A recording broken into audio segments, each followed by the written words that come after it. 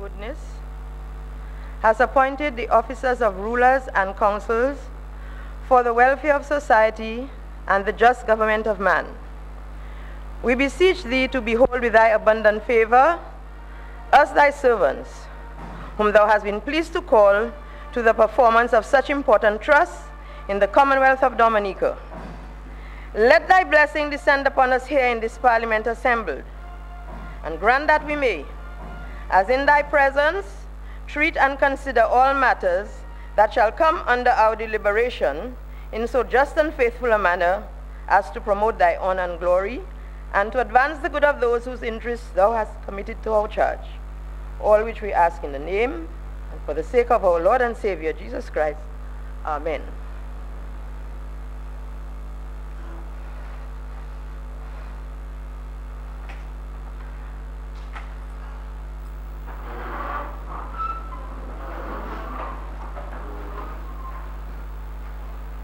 Madam Speaker, I move that the order paper be adopted as circulated. Seconded, Madam Speaker. It has been moved and seconded that the order paper be adopted as circulated. Those in favor? Those against? The ayes have it. I will now suspend the sitting of the House to receive His Excellency, and I ask members to stand.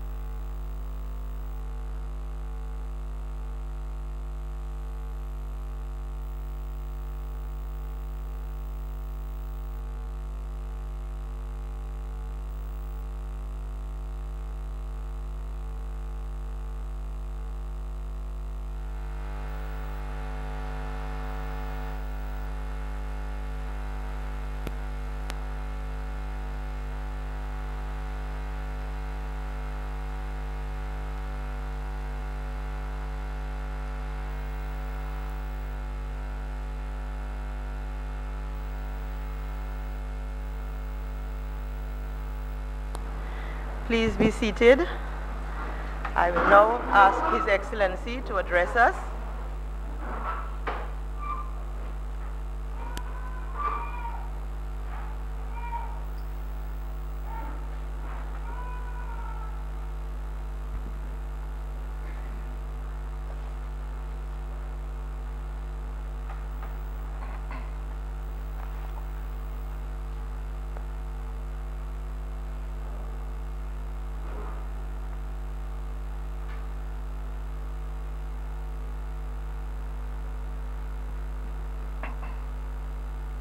Madam Speaker, Honorable Prime Minister, honorable members of the House of Assembly, my wife and I express sincere appreciation and thanks for the invitation extended to us to attend this sitting of Parliament and the invitation extended to me to address this Honorable House at the first meeting of the 5th session of the 8th Parliament under the 1978 Independence Constitution of the Commonwealth of Dominica.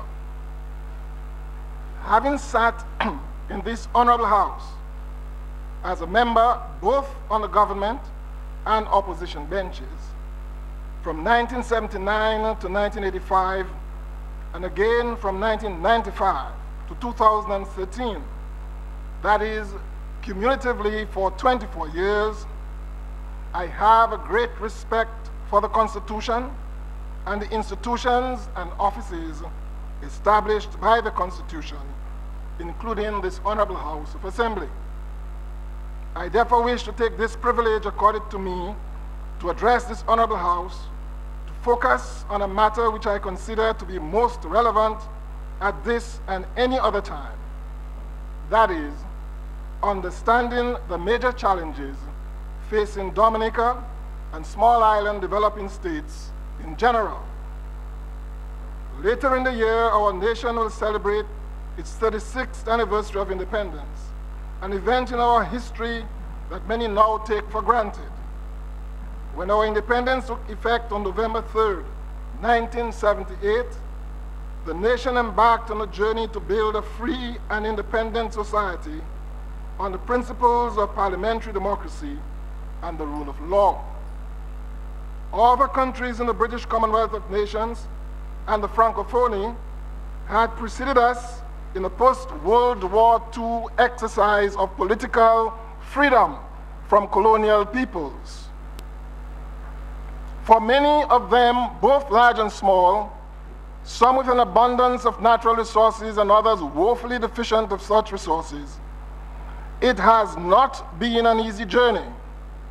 The story has been one mixed with successes and failures, promises, disappointments, and betrayals.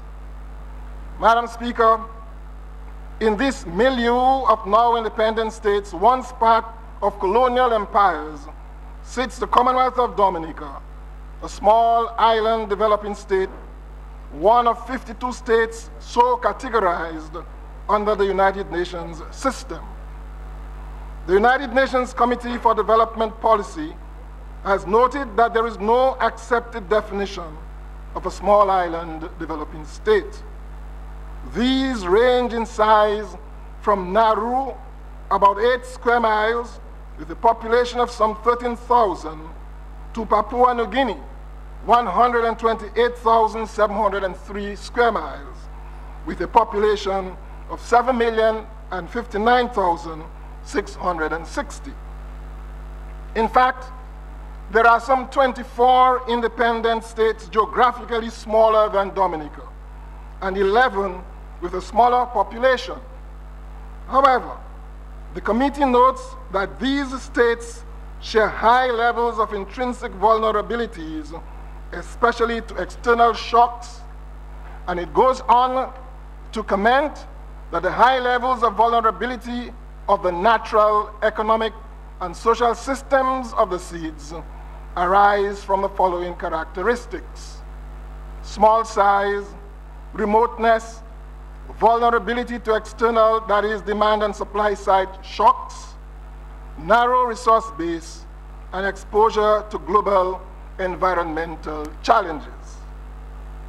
Dominica and indeed all member states of the OECS and of the wider CARICOM, possesses the characteristics thus enumerated.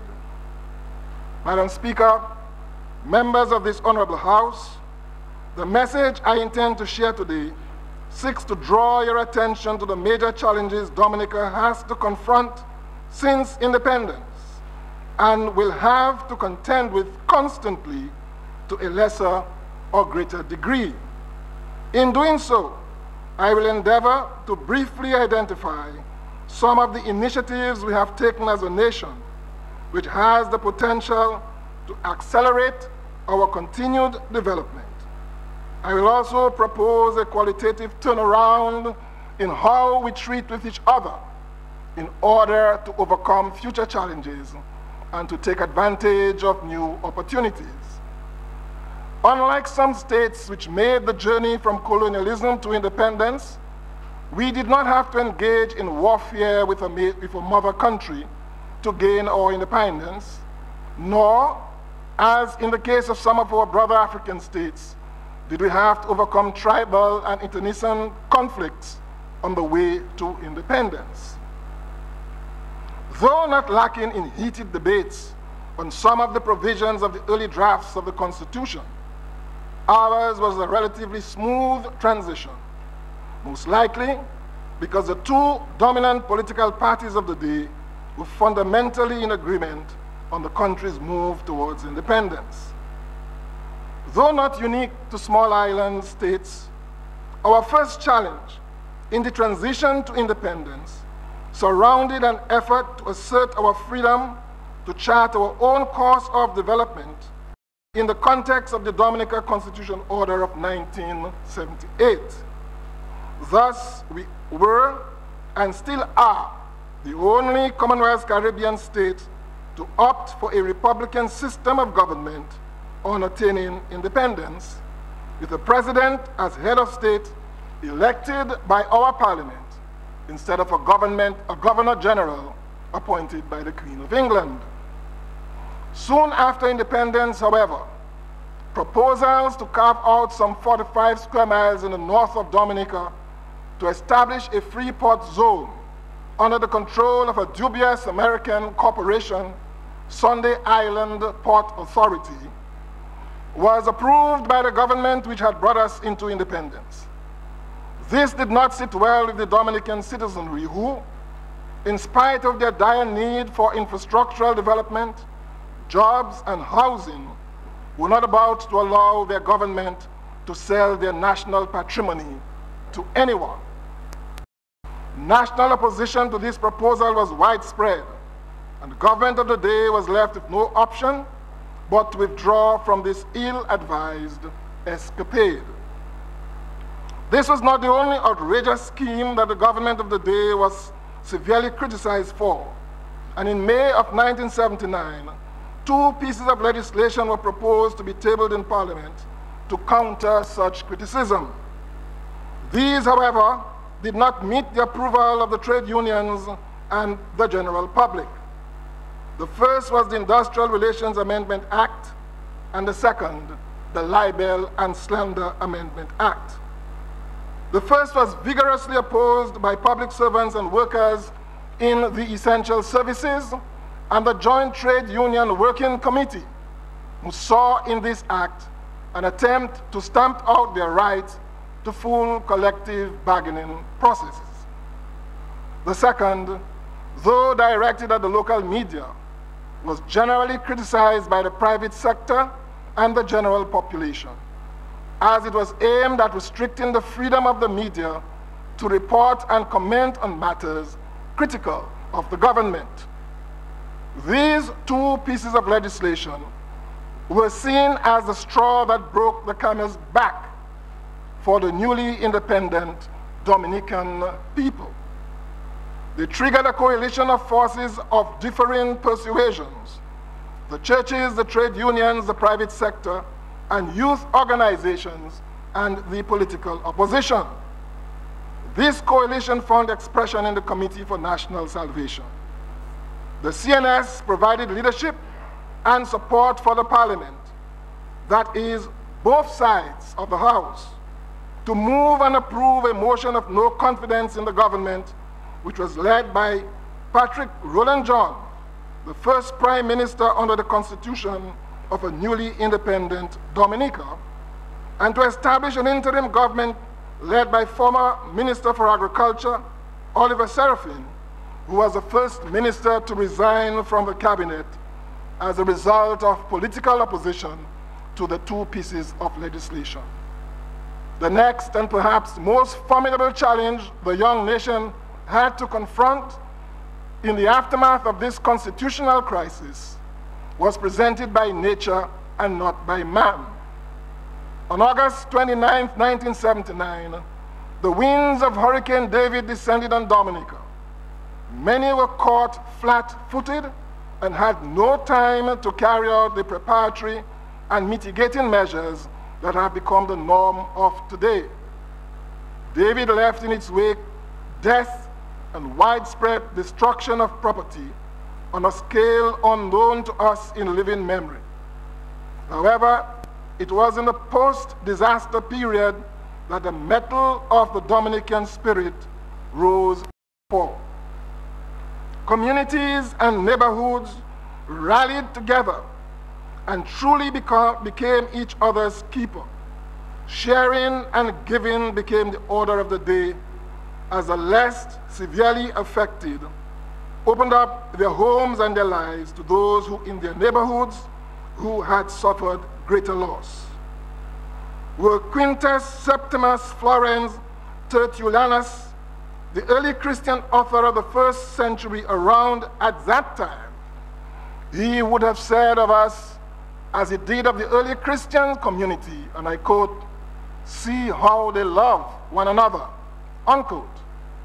The government which emerged following the general election of 1980 was charged with the responsibility of not only rebuilding a battered country, but in placing it on a path towards sustainable development.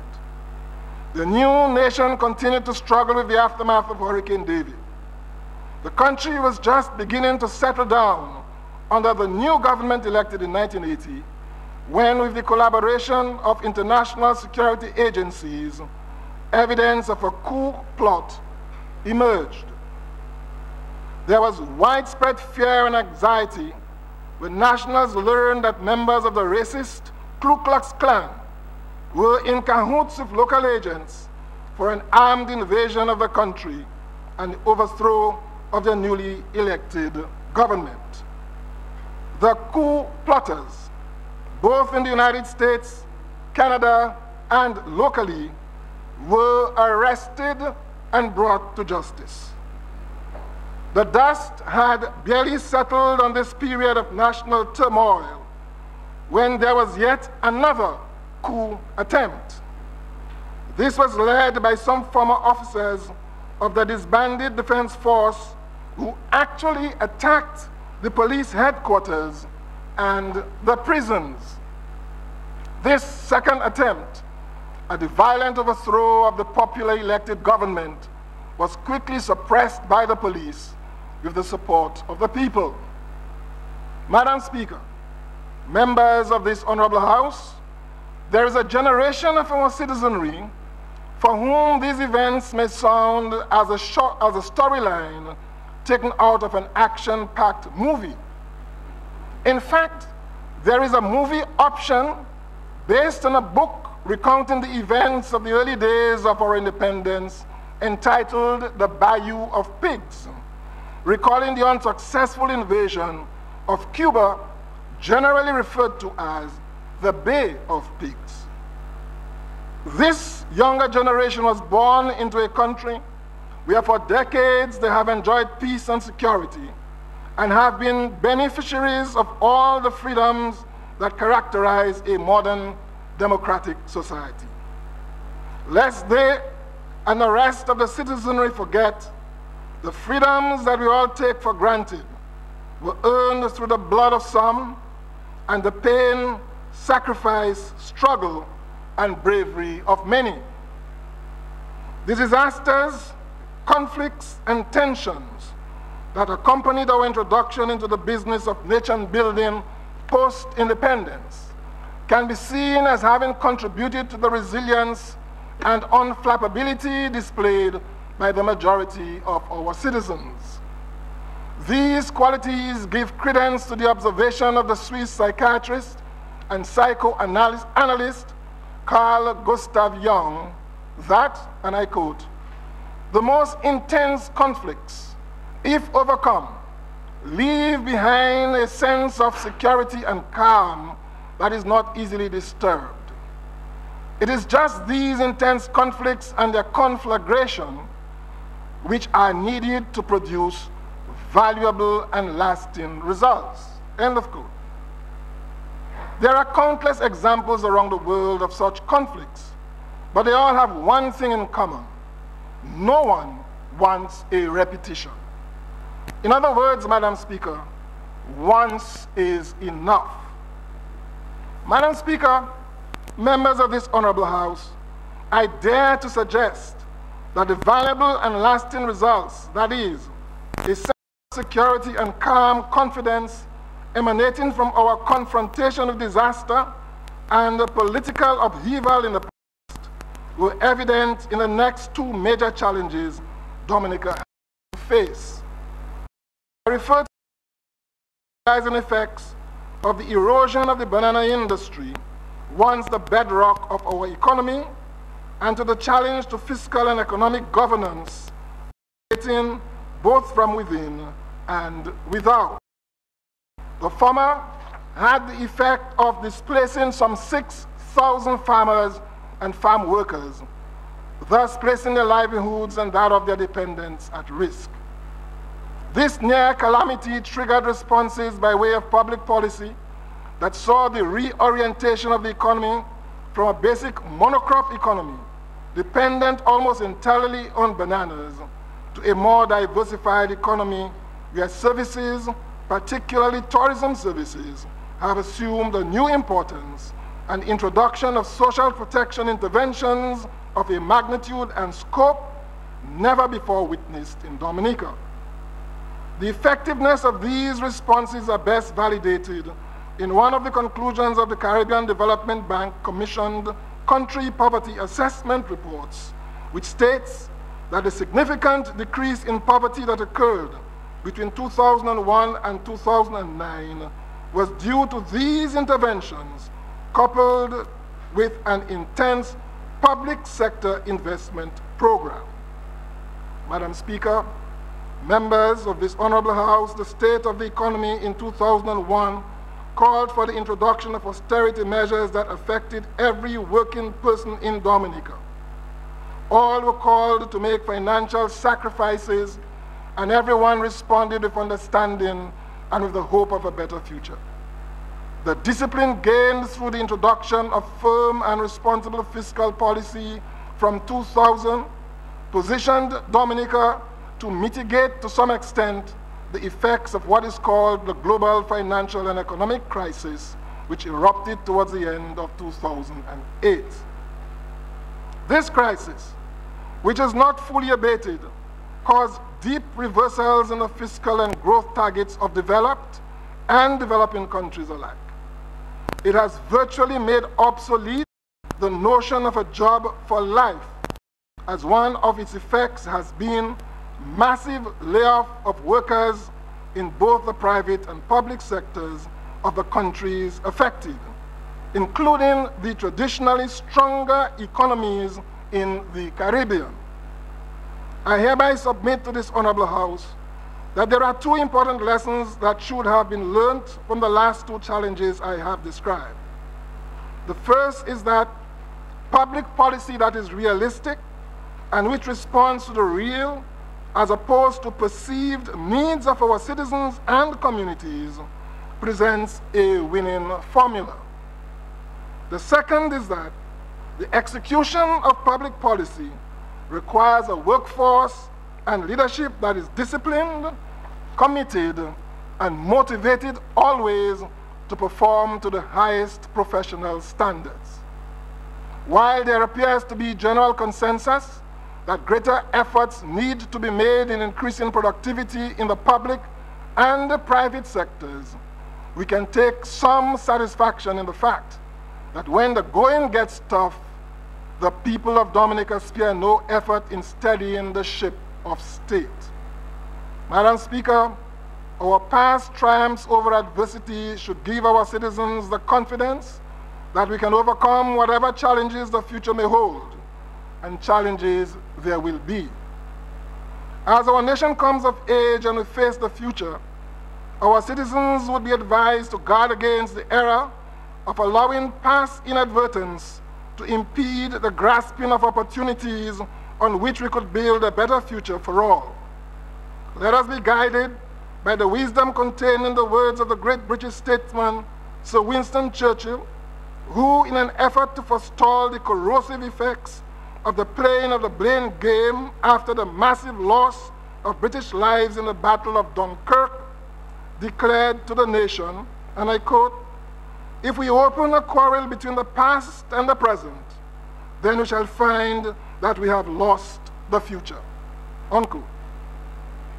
Whether it is in education, in housing, in water management and distribution, in infrastructural development, in health care, or in the thrust to secure cheaper, cleaner, reliable and renewable sources of energy as a basis to attract new enterprises and grow existing ones, our nation has made substantial investment in the future.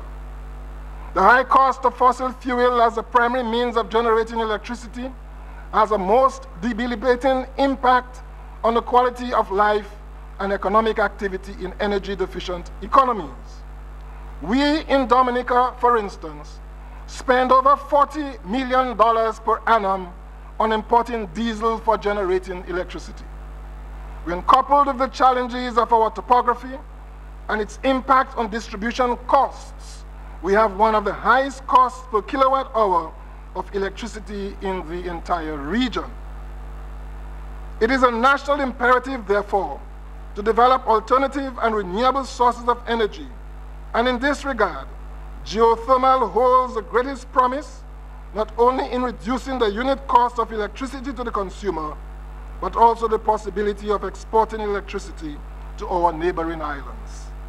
Thus, in this and other regards, our maturity as a nation will be judged by our ability to press the mute key on the key things, on the few things on which we differ, and concentrate our energies and resources in grasping and molding the many opportunities for progress which are now on our doorsteps.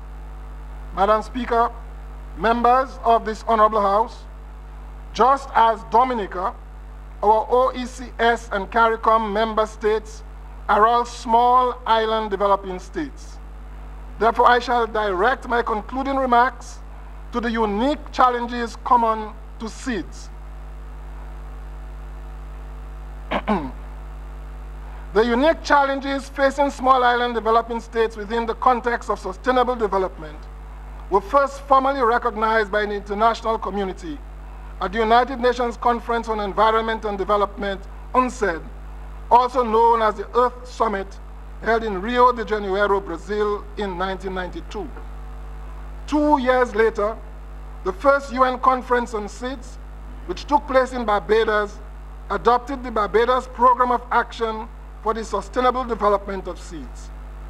The conference reaffirmed that as a result of a series of challenges facing these 52 small island developing states, 43 of which are located in the Caribbean and the Pacific regions, they are highly disadvantaged in their development process and require special support from the international community and donor agencies. Since the international meeting in Mauritius in 2005, significant progress has been achieved concerning the vulnerability of small island developing states. The Millennium Development Goals Report of 2009 noted this progress, but also highlighted the importance of renewed and sustainable and sustained action, especially in light of the high vulnerability of the natural, economic, and social systems of the aforementioned group of countries. This vulnerability comes as a result of the intrinsic characteristics of SIDS, included but not limited to small size, remoteness, vulnerability to external shocks, narrow resource base, and exposure to global environmental challenges referred to earlier. Such findings have given rise to the level of urgency to find additional solutions to the major challenges facing small island developing states.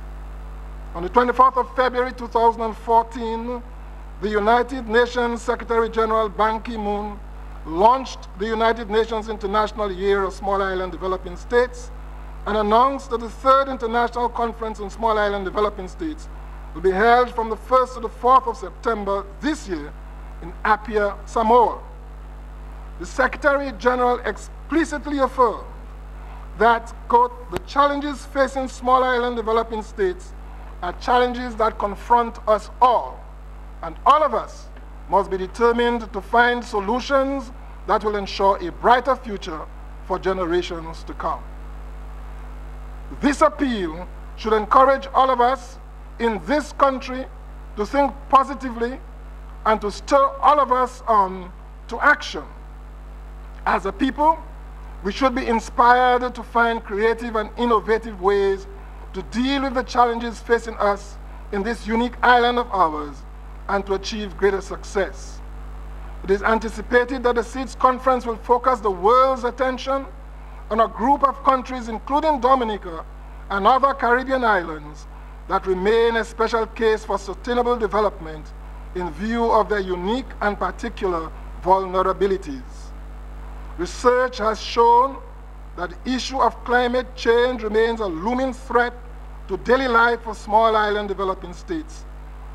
Dominica, like other Caribbean islands, knows well the bitter experiences of hurricanes and storms that regularly batter our region. For example, the devastating effects caused by abnormal weather conditions in December of last year was an eye-opener. It undoubtedly showed that in this country, our vulnerability to climate change is a major cause for concern, and there is no room for complacency. Dominica, like other Caribbean islands, is prone to hurricanes and other natural disasters such as earthquakes, torrential rains, flash flooding, landslides, beach erosion, occasional extended dry seasons, etc., which impact heavily on the natural environment. Environmental problems are critical challenges of SIDS due to a number of factors, some due to natural forces, others brought about as a result of economic development.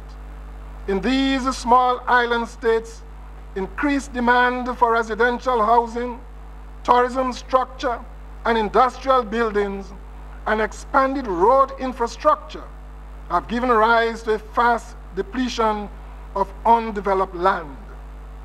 Waste management is, of course, a problem faced by most countries undergoing development, but the effect on SIDS is likely to be much stronger due to the small size of these countries.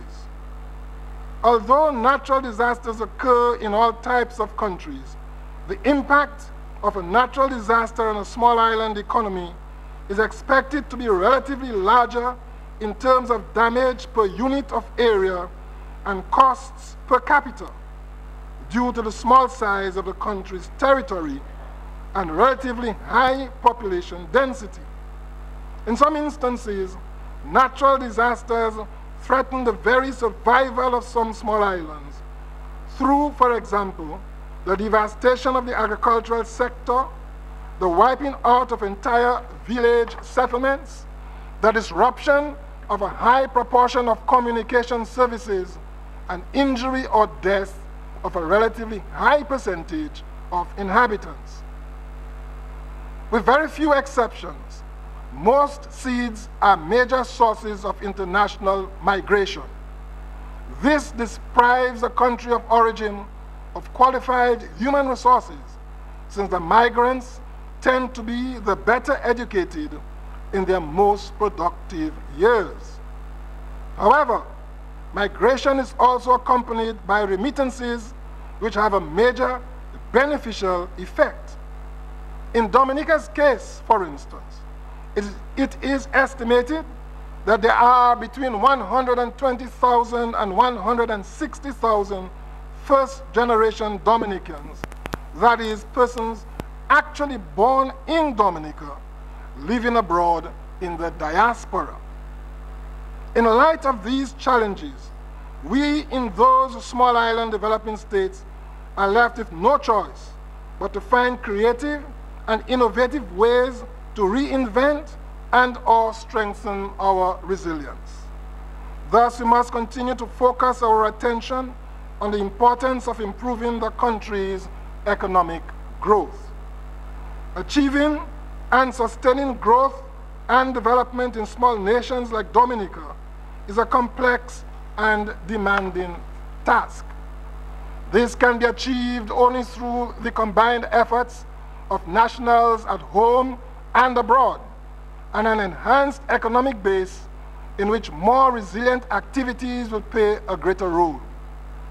In this context, resilience building requires sustained investment efforts in education and training, energy independence, and infrastructure to diversify productive capacities, notably in the sphere of services and in activities with a greater value added and knowledge content.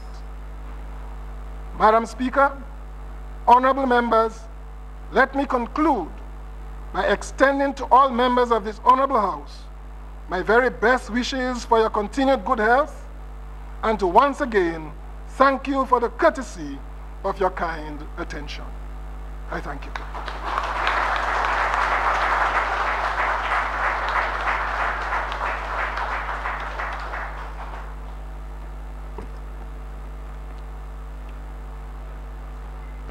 I will now take leave of His Excellency, Mr. Charles Savary and Mrs. Savary. You stand, please.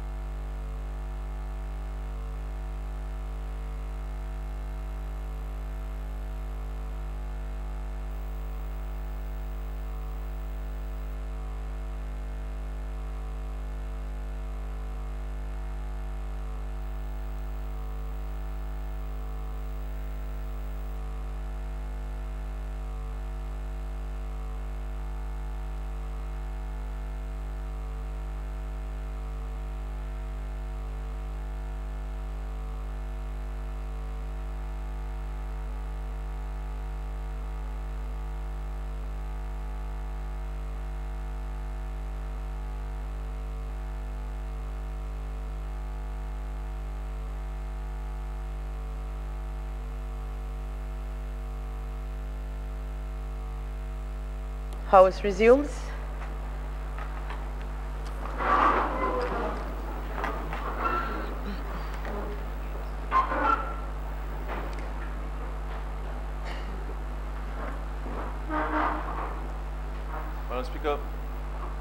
that a message of thanks be extended to His Excellency, the President, for what we consider to have been a very well-crafted and presented speech to this Parliament. Thank you. Seconded, Madam Speaker. It has been moved and seconded that a message of thanks be forwarded to His Excellency the President. Those in favor? Aye. Those against? The ayes have it.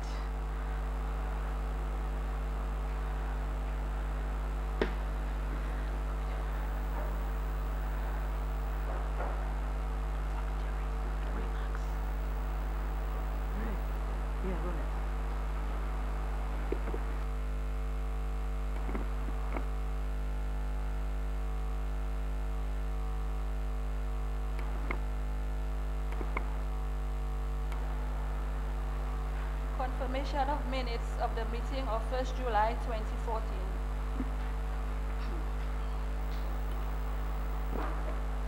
Madam Speaker, I move that the minutes of the meeting of Tuesday, 1st July 2014 be confirmed as circulated. Seconded.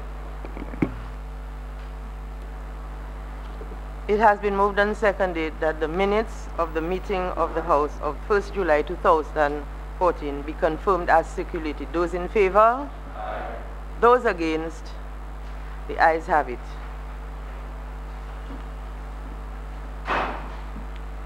Announcements by Speaker. I will be very brief because we have a long morning ahead of us. I would like to, though it would be remiss of me if I didn't thank the many Dominicans who came forward and requested invitations to come to this Parliament. I thank you for your interest, and I hope that the seats assigned to you were what you expected, which is of course a very difficult thing given the few seats that we have and the numerous requests that we received this time around. I would also like to thank SAT and MAPIN for collaborating once again so readily with GIS in providing coverage for these proceedings. I do believe that they have earned a round of applause since they do this as national service.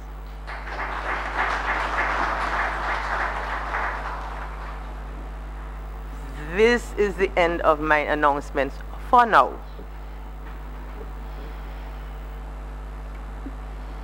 Presentation of papers. Madam Speaker, I beg to lay the following papers on the table.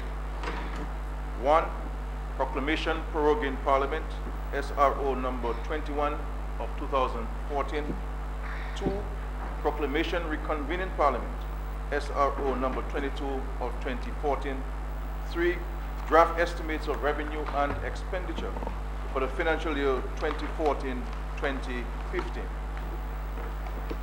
4. Economic and social review for fiscal year 2013-2014. 5. Growth and social protection strategy for 2014 to 2018. And 6. Dominica Social Security 2013 annual report.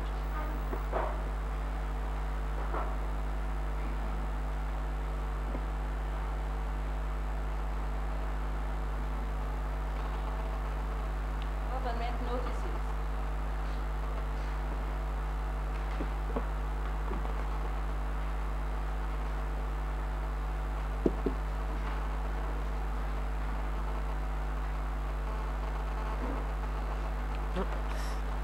Public business. Government notices.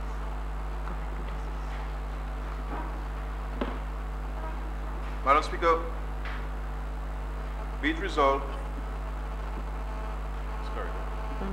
Be it resolved that this Honorable House approves the estimates of expenditure for the financial year ending June 30, 2015, amounting to $489,975,480, the details of which are contained in the draft estimates of the Government of Dominica for the year ending June 30, 2015.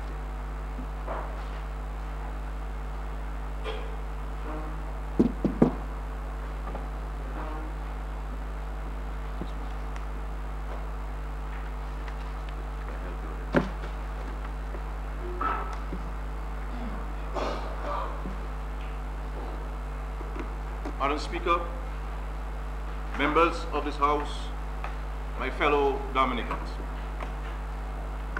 I am thankful to God for the opportunity to once again present a budget address to the nation and to outline the policies and programs that this government wishes to implement for the growth and development of our country and for the benefit and prosperity of our people. Let me also say thanks to the many friends, supporters, and well-wishers of the government for your encouragement, support, and acknowledgement of the work that we have been doing. My gratitude also goes out to the members of Cabinet and the parliamentary secretaries for your yeoman service they render as together we apply our minds and energies to the challenges we encounter as we strive to take Dominica to higher levels of development. Madam Speaker, this is my 11th budget presentation. When I presented the 2004 budget address, it was at a time when we were implementing an IMF-supported structural adjustment program. That program was necessary because of the poor economic and fiscal and financial management of the United Workers' Party government during the term of office from 1995 to early 2000.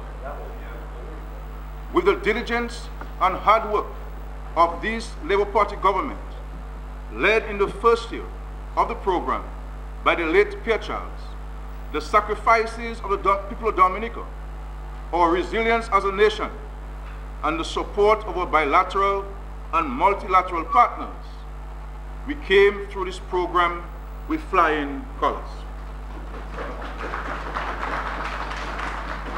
To the extent that the Labour Party was returned to office in 2005 and again in 2009. At this time, Madam Speaker, challenges remain, but these are challenges caused by a global crisis, which first started with the financial crisis in 2008, a crisis that has changed the global economic landscape and which has left no country unscathed. For all of this term of government, we have been operating in difficult times, but despite this, we have continued to focus on the development of our country and our citizens. We have made prudent fiscal management the platform on which our growth strategies are built and have put measures in place to make our debt sustainable. Not only have we maintained social programs, but we have gone further and increased support to the disadvantaged among us. We have done our best despite the challenges, but the challenges persist. However, these are challenges that we are resolved to overcome. What is needed is determination to stay the course, remain focused, and work toward delivering the results that are virtually assured in the package of projects and programs for which financing has been secured.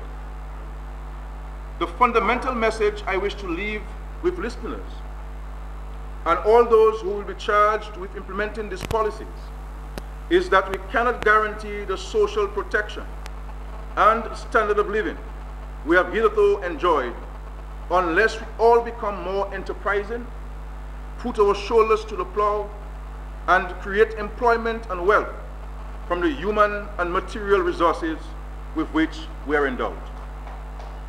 Madam Speaker, we have therefore decided to present this budget statement around the theme towards expansion. Through this theme, we will formulate a diversified approach to sustainable economic recovery and social development to take us out of this prolonged global recession and into an era of prosperity.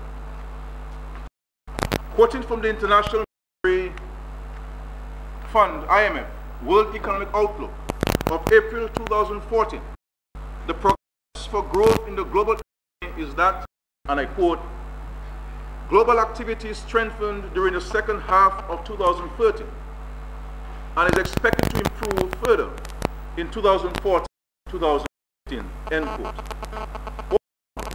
Global growth is expected to strengthen to 3.6% in 2014 and then to increase further to 3.9% in 2015. Much of that growth is expected to come from advanced economies. The United States of America is expected to register growth of about 2.75%. Growth is projected to be positive, but vary in the Eurozone. In emerging markets and developing economies, economic activity is projected to improve gradually, with growth increasing from 4.7% in 2013 to about 5% in 2014 and 5.25% in 2015. In China, growth is projected to remain at about 7.5% in 2014. The IMF also indicates that economic activity in Latin America and the Caribbean is expected to remain relatively subdued in 2014. Real GDP growth in Latin America and the Caribbean fell further in 2013 to 2.75%, down from 3% in 2012 and 4.5% in 2011. In 2014, growth is projected to remain low at about 2.5%. Among members of the Eastern Caribbean Currency Union, growth is expected to be subdued, with growth for the Union estimated at 0.8% for 2013 and projected to be 1.9% and 2.3% in 2014 and 2015 respectively. According to the ECCB, these estimates reflect improved performance, but that level of growth is not nearly enough to generate the type of economic and social transformation countries of the ECCU require. However, these results are not surprising given the impact which the global crisis has had on each territory. There are risks associated with these projections, not least of which is the potential for increases in petroleum prices as a result of the political climate in the Middle East. There's also the risk of increasing competition in the global marketplace as the emerging powers, Brazil, Russia, India, China, and South Africa, the BRICS, get the act together. It is clear that in this environment, we have to become more enterprising and develop the capacity to spot niches and capitalize on them quickly.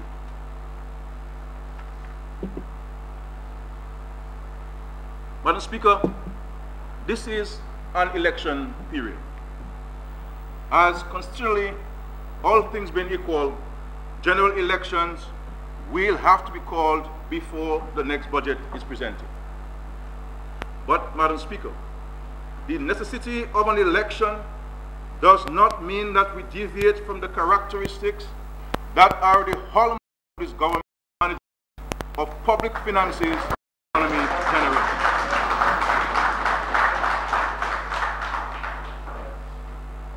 After 11 years as Minister for Finance, I have not taken a gamble with the management of government resources, and from all reports, the fiscal policies of this government serve this country very well. By our estimate, Madam Speaker, for the period 2009 to 2013, real GDP growth averaged 0.5%. The preliminary estimate growth for 2013 is 0.8%, while the estimate for 2014 is 1.5%. The estimate for 2013 will be confirmed on the completion of the 2014 National Account Survey. Our target for an annual average growth rate is set at 3%. The main contributors to that growth were agriculture, construction, manufacturing, and tourism. Madam Speaker, we are concerned that our expectation for growth in agriculture is being compromised by new and emerging diseases. Much has already been said about the black sigatoka and citrus greening diseases. We have not stood by and ignored the problem.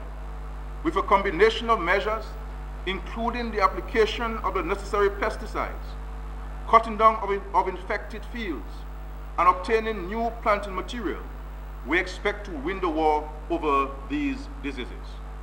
At the same time, we are reassured that the policy to support horticulture is bearing fruit and keeping the agricultural sector as a whole on a growth path.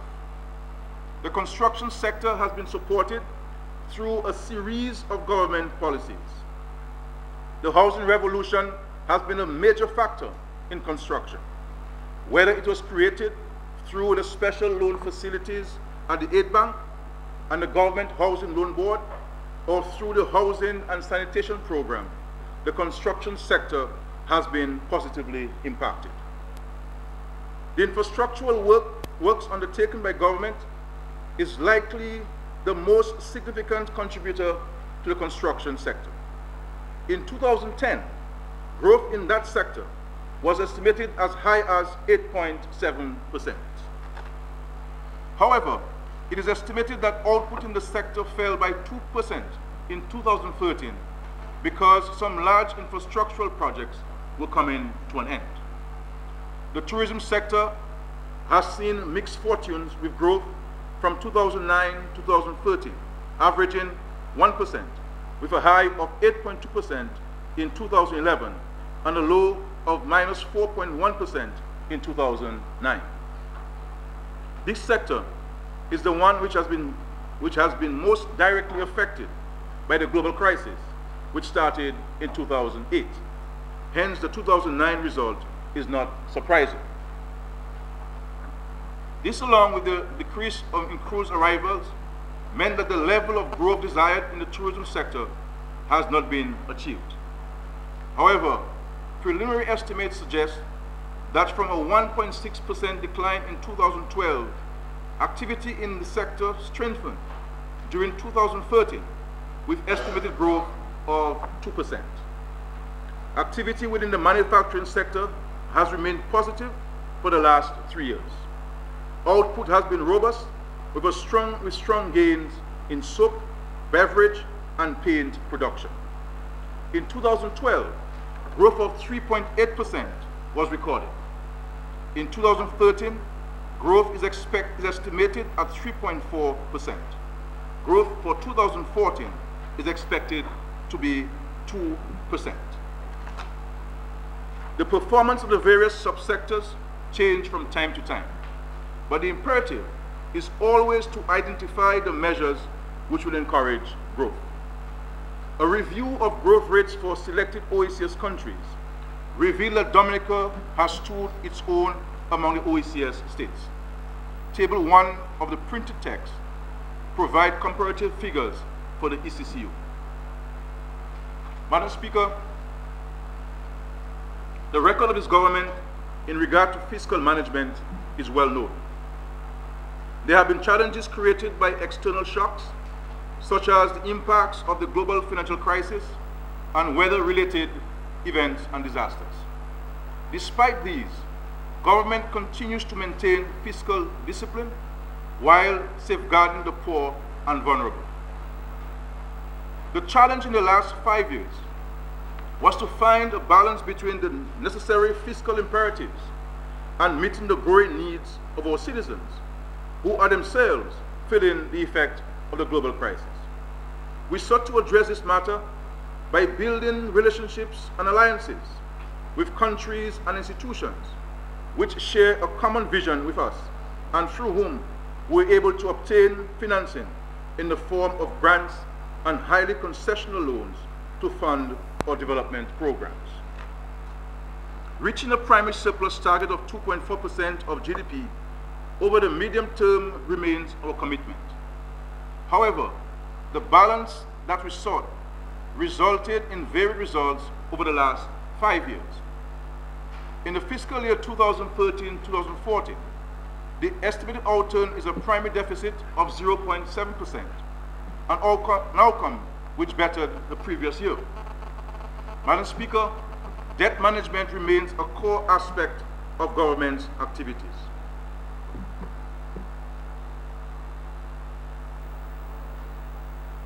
When we came into office in 2000, the debt to GDP ratio was 130%, a situation that made it necessary to restructure the country's debt.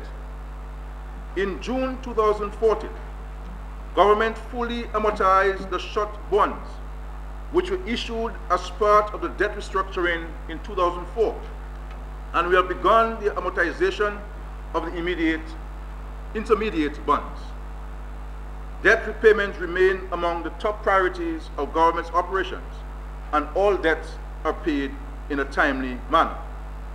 At the end of fiscal year 2013-2014, central government debt totaled $862.5 million, or 75% of GDP. Of this, external debt was $632.4 million, and domestic debt was $230.1 million. Government borrowing is guided by its debt strategy. During the year, disbursements were received from various agencies and in various currencies. Predominantly, disbursements were in the United States dollars, euro, and RMB. New debt contracted was US dollars from the Caribbean Development Bank for emergency response to the disaster in December 2013. The Government of Dominica continues to participate on the Regional Government Securities Market, RGSM, as a means of obtaining cheaper financing. This also helps to build the regional securities market. During the fiscal year 2013-2014, on 2 occasions, we obtained what has been the lowest rate of interest for the treasury bills issued on the RGSM. That is 1.999%. All treasury bills issued by the Government of Dominica have also been highly oversubscribed. Madam Speaker, we have successfully maintained our fiscal stance. The results and response to the issuance of Government of Dominica instruments on the RGSM is testimony that the public at large shared the same view of our performance. Based on the instruments that were issued by all ECCU countries on the RGSM this year, the weighted average interest rate for the 91-day treasury bill is 4.145%, with the highest rate being 5.748%. To obtain a rate of interest which is way below the average is a vote of confidence in the Government of Dominica and in its policies.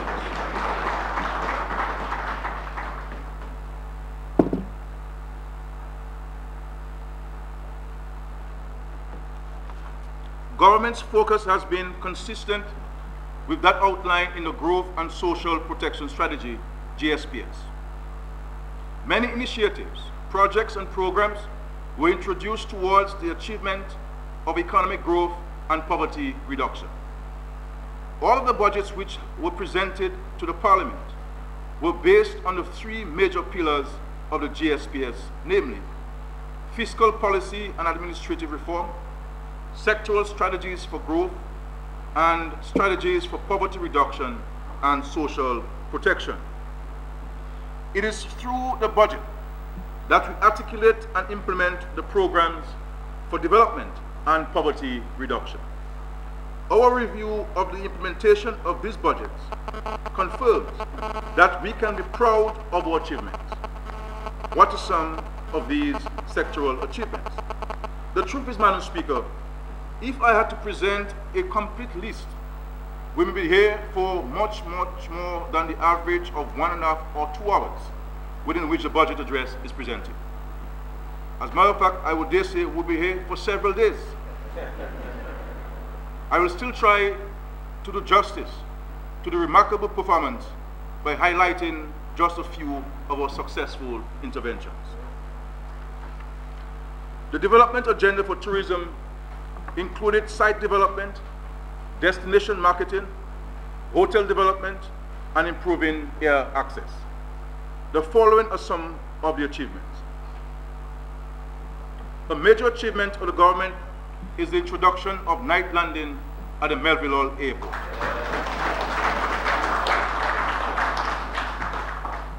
No longer are Dominicans returning home and visitors who are journeying to Dominica forced to overnight in other jurisdictions because the main airport had to be closed by sunset. This particular achievement was welcomed by the majority of Dominicans who appreciate the convenience of being able to arrive in Dominica in one day. As a result of the investment in and installation of modern equipment, the airspace classification moved from G to D and transcended from the Visual Flight Rule, VFR, to an Instrumental Flight Rule, IFR, Roseau. The air access strategy was developed in 2012, and the first ever air access conference was hosted on 25th to 27th September 2012.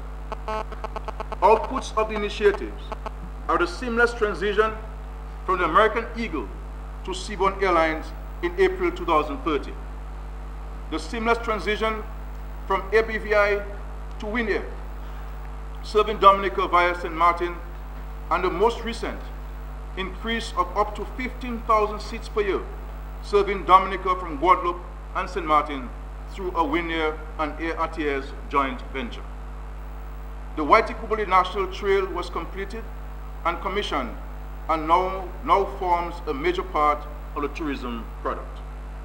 Government continues to be the major contributor to the hosting of the World Creole Music Festival. Visitor facilities have been improved, including the construction of new interpretation buildings at Capuchin and Marigot. Additional washroom facilities were built at Freshwater Lake and the Titu Gorge, and reception facilities were built at the Indian River, Watson Waven, and Bellevue Chopin. In addition, Madam Speaker, site rehabilitation works were undertaken at Soufriere Sulphur Springs and Cabrit, and work were undertaken to enhance the interpretive centers at Emerald Pool, Trafalgar Falls, and the Midland Falls. With the concessions granted by government, 226 hotel rooms were upgraded to international standards. Training was administered to 212 tour guides and 276 taxi operators, and 195 vendors were certified. Madam Speaker, the focus on agriculture has been on increasing production with the intention of increasing exports, encouraging import substitution, and achieving food security. This was pursued by providing support to farmers and fisherfolk, especially in the context of combating certain diseases and the impact of weather conditions. Contractual delays in completing the construction of an abattoir have set back plans for growing the poultry and pork industries. However, corrective measures have been taken and the abattoir will become operational during this financial year. To address the challenges of diseases in the sector, we have developed special programs and strengthened the capacity within the Ministry of Agriculture to respond. A citrus certification project was implemented to deal with the diseases affecting citrus. Disease-resistant varieties were introduced to replant the fields which were destroyed. For fiscal year 2013-2014, 3,571 citrus plants were distributed to 273 farmers. An aggressive plan was developed to deal with black sigatoka. Infected fields were cut down and the affected areas treated. With assistance available under the Banana Accompanying Measures Program, new disease-resistant varieties of bananas will be introduced in Dominica. The horticulture program introduced by the government has been very successful and has been largely responsible for the growth in the agricultural sector in the past 5 years. The non-banana crop sector is estimated to have grown by 6.4% and 13% in 2011 and 2012 respectively. An estimated 1,100 farmers have been assisted in establishing 560 acres of root and tree crops. An example, we note that yams are available practically all year round now as compared to being seasonal. Under the arrangement with the government of Morocco, 4,300 one-pound bags of fertilizer were 4,300 100-pound bags of fertilizer were distributed to farmers. This was used in the cultivation of various crops on a total acreage of 1,050. The horticulture program is supported by the expanded services provided through the Dominica China Horticulture Center, which was recently rebuilt in Portsmouth. The center is particularly helpful in the production of vegetables and the introduction of new varieties of fruits, vegetables, and flowers. Financing is always identified as a constraint to investing in agriculture. Government made available $2 million to operationalize the Direct Farm Investment Fund, which is managed by the Aid Bank. A credit facility with an initial capital of $600,000 was also made available at the National Development Foundation of Dominica, NDFD. Infrastructure in the form of construction of farm access roads in Calibishi, Bakers, Capuchin, Mount Prosper, Salisbury, Cochrane, Dailies, Wesley, Layu Valley, and River Civic was satisfactorily completed. Other investments include the erection of greenhouses and the construction of 2 multi-purpose park houses, as well as the National Center for Testing Excellence. These are intended to provide the support for the increasing production and marketing of agricultural produce. Among the other achievements in the sector is the support provided to fisherfolk in the form of providing boats, engine, and fishing gear. The thrust towards clean and renewable energy is being pursued vigorously. The main objective is to reduce the cost of electricity to the benefit of households and also to attract new investment and support existing investments. We are pleased with our achievements to date in the drive to develop the geothermal potential of this country. In that regard, the specific achievements include the following. 3 test wells were dug, confirming the viability of the geothermal resource. 2 production wells were drilled. Successful flow testing of production well WWP1 out between 2014 and June 16, 2014. The production well WWP1 is capable of generating about 11.4 megawatts of electricity, which is essentially enough supply to cover the existing base load of the country. While the technical work is ongoing, negotiations continue with interest partners for the construction of the plant, which in the first instance will provide energy for domestic purposes and ultimately for export. It is anticipated that a domestic plant will become operational by 2016. Madam Speaker, the introduction of technology in day-to-day operations is necessary if Dominica is to become and remain competitive in the delivery of services. Technology is a basic tool of development. According to the census data, 30% of 7,618 households have internet connection, while 44.5% have access to internet. In comparison, over the last decade, 8.6% of households had internet connection. Households with personal computers recorded 9,449, or 37.7%, as compared to 2,885, or 12.7% in 2001. These results are closely associated with the following. Mobile penetration moved from 137% in 2009 to 143% in 2013, while access to broadband increased by 4.1% in the same period. Government and other services can now be accessed through community internet access points in a number of communities.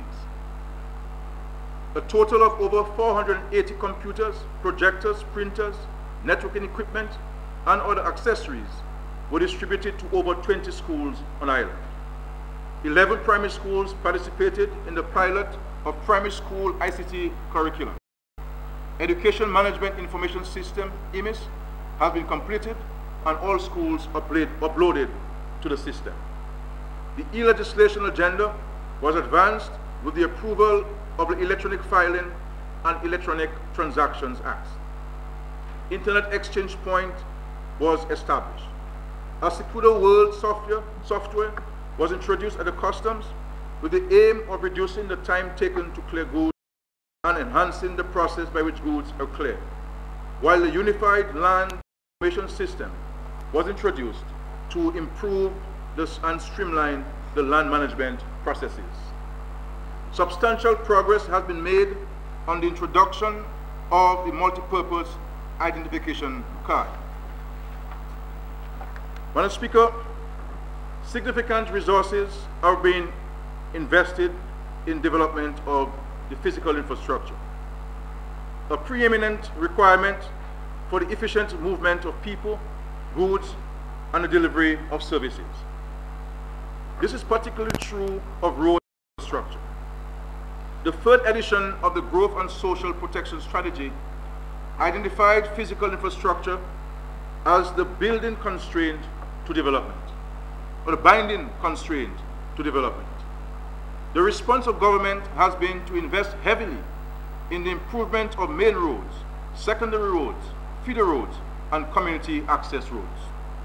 We aim at having 85% of the road network in good condition by the end of 2015 and 95% by the end of 2020. It is now possible to drive from Point Michel to Portsmouth and from Roseau to Melville Hall on modern, well-marked roads with pedestrian access. Madam Speaker, in the last 5 years, we estimate that we have spent over $300 million on major roads. This includes projects such as Loubaix to Granby Road, Canefield to Poncassé Lot 1, Roseau Valley Roads, the rim, Poncassé to Melville Hall Lot 2, the Chinese-French Bridge constructed in Roseau, the West Coast Rehabilitation renamed Oliver Libla Highway, the Roseau Road Reinstatement Project, the link road across from the Windsor Park Stadium. We estimated that we spent about $50 million on road maintenance for the period. This includes small projects executed in virtually all communities in the country. Other physical infrastructure started and or completed in the last 5 years include Granby Police Station, Marigot Police Station refurbished, Fire Station at Melville Airport completed, the State House and State College, recreational facilities in several communities, health center rehabilitation in various communities, construction of resource centers in various communities. Madam Speaker, the housing revolution is a hallmark of this Labour Party administration. And through that program, housing has been provided to beneficiaries throughout the country. New houses were provided to citizens at Hillsborough Garden, Carib Territory, Chance, Bellevue Chopin, Bellevue Roll, and Granby, and several other communities and villages around Dominica. Steps to transform Silver Lake into a modern housing area have started with the completion of a 6-unit apartment building. In addition, 6 apartment buildings comprising 60 units are being built at Emsall and Bath Estate and will be completed in the fiscal year 2014-2015. Between 2009 and 2013, more than 3,500 individuals benefited under the Housing Renovation and Sanitation Program. The program includes repairs to houses, construction of new houses, and the replacement of pit latrines with modern washrooms. 40 of the 50 petrol castles have been completed and handed to families in various communities. Land has been sold to beneficiaries at $1 per square foot under the squatter regularization program. This has given many citizens ownership of land. More than 500 families in a number of communities have benefited from that component of the program. Madam Speaker, I stop here to point out that in Jubic, for all of the generations of residents there were squatters on private lands. An entire community comprising so many people was squatting on private lands. And when this Labour Party found out that was the case, we moved immediately to acquire the lands from the private owners and sold the land to Jubic at 25 cents per square foot.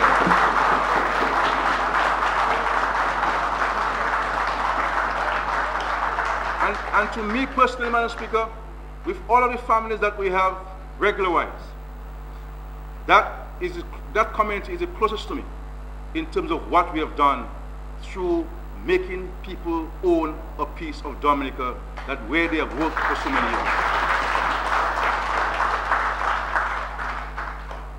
So, land has been sold in various new housing developments at prices below the prevailing market price, with service to buyer estimates between 25% and 40%. So when we sell lands in Hillsborough Gardens, and we sell lands at Jimmy, and Canefield East, and Union Estate, which is popularly called Ian Pinard's development, all of these areas, the government has subsidized the price of land, because when you factor in how much we spend to buy it, the infrastructure that we have spent, monies we have spent to put infrastructure, if we were to sell a lot in Union Estate in Point Michel at the real market value, it would be as much as $10.25 per square foot. They are receiving it for, I believe, $7 and $7.25. The Special Mortgage Facility at the Aid Bank and the Government Housing Loans Board facilitated many middle-income families in constructing their own homes. The introduction of the Unified Land Information System is assisting in the conduct of land transactions and therefore is making it easier to have access to land for housing. There is nowhere in the Caribbean, Madam Speaker, where citizens enjoy or have enjoyed housing loans at an interest rate of as low as 4% and 5%. And because of that policy by the government, there are many public officers and citizens of this country who now can boast of owning their own home, because the Government of Dominica, the Labour Party administration, has caused construction of homes through the reduction of interest rates to be affordable and attractive for citizens. So, Madam Speaker, we are within sight of a target of providing potable water to all the communities in Dominica.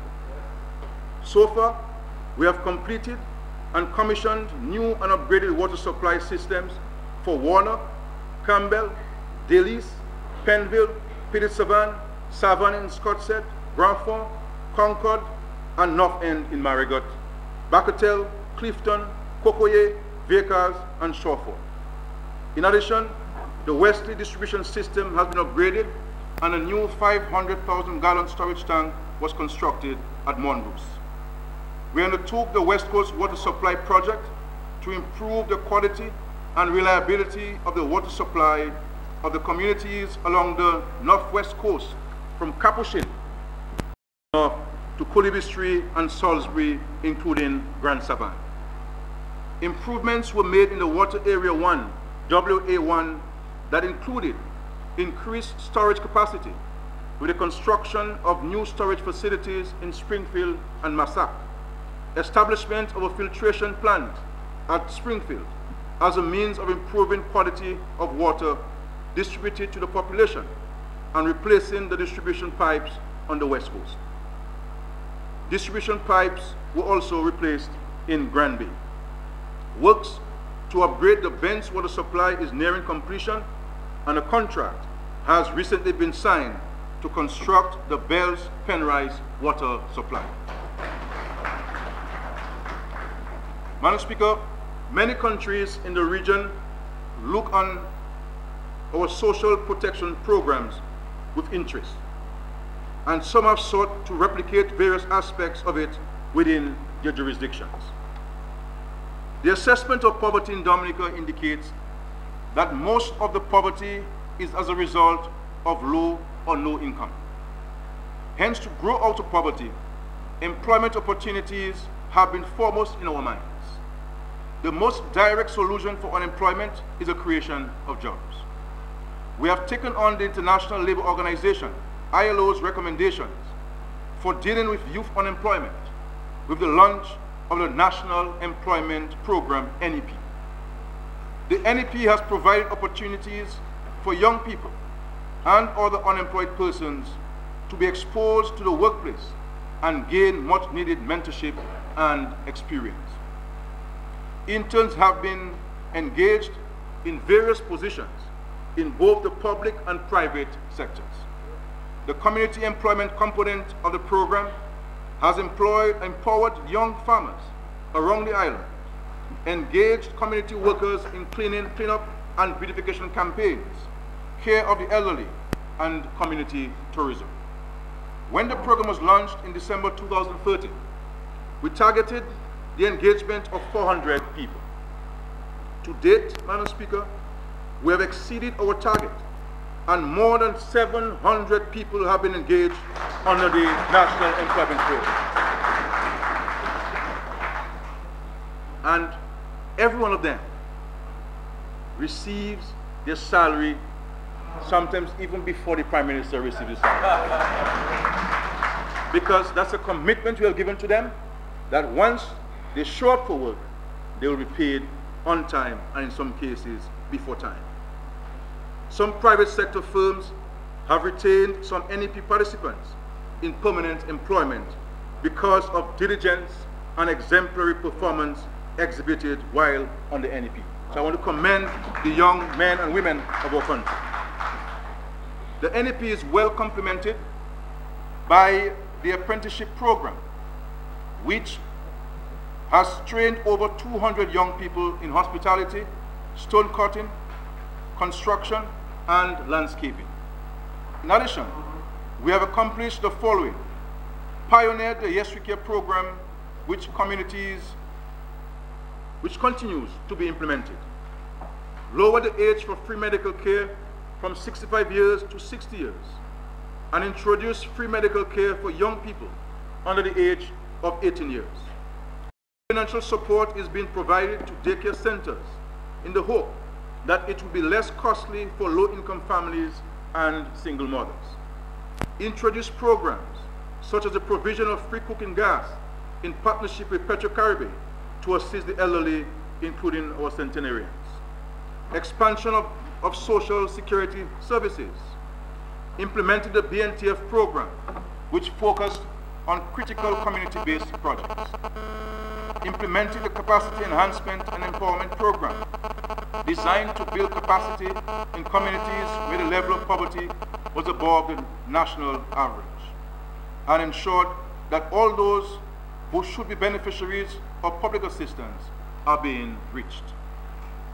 Madam Speaker, while each citizen has a civic obligation to ensure the security of himself and his family, government has the overarching responsibility to secure our national borders and to provide infrastructure, both physical and human, that allows our citizens to go about their business in a secure and peaceful environment.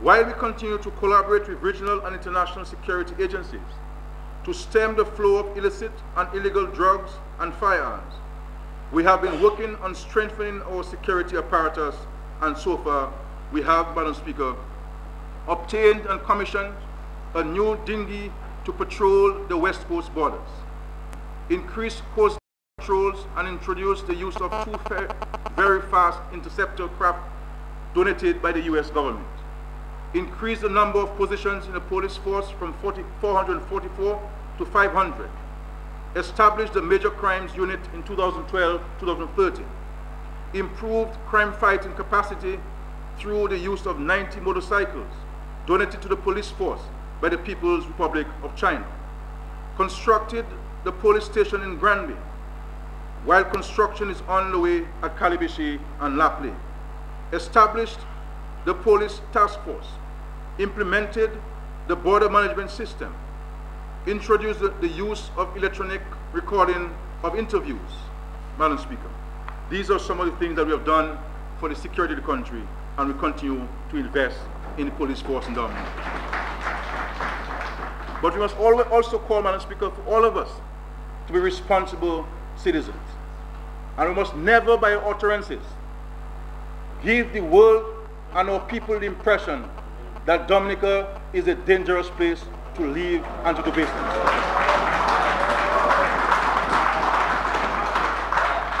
Because, Madam Speaker, by our utterances, we may very well get people to fulfill those utterances. And we must continue to be responsible citizens in this country, irrespective of who you are or your station in life. Madam Speaker, our No Child Left Behind policy begins at the level of preschool and continues through to primary and secondary school, then on to the state college and university if necessary. Government has facilitated registered preschools in delivering care to children of disadvantaged parents by making a grant of up to $2,500 available to these schools in proportion to the number of children in attendance. We have addressed the concern of parents who were challenged in meeting the transportation costs of children attending school by providing transportation to and from school. From fiscal year 2009-2010 to 2013-2014, $9.6 million was spent on transportation services for children to attend school in Dominica. Of this, $7.7 million was paid for contractual arrangements with private bus drivers for transporting students to school. Up the 76 bus drivers and their families benefited from this program. So $7.7 million have been paid to bus drivers across Dominica. Money in their pockets, Madam Speaker, and job creation for them and for their families. To ease the cost of transfer from primary to secondary school, a school transfer grant of $500 is provided to students in need. This grant has been used to purchase uniforms, books, and shoes for students. It is now widely known that government supports students willing to attend the Dominica State College, but who do not have the financial means to do so by paying the cost of college attendance. The opening up of this opportunity to our students has seen the enrollment at the Dominica State College to the extent that currently 87% of students leaving secondary schools attend the DSC, Dominica State College, up to 7% in 2002. The 2011 population and housing census observed a 28.5% increase in the number of persons attaining GCE or CXE certificates over the past decade. I suspect one person was left out of that equation, Madam Speaker. Additionally, the number of students attaining associate degrees rose exponentially by 972.5%, moving from 207 in 2001 to 2,220 in 2011. The number of people obtaining bachelor's degrees registered a 130.6% increase, moving from 842 in 2001 to 1,942 in 2011. The number of people attaining higher degrees, namely master's or doctoral level degrees, recorded a 61.7% increase. I cannot understand, Madam Speaker, how someone would have stayed home for all of his years and not try to be part of the statistic.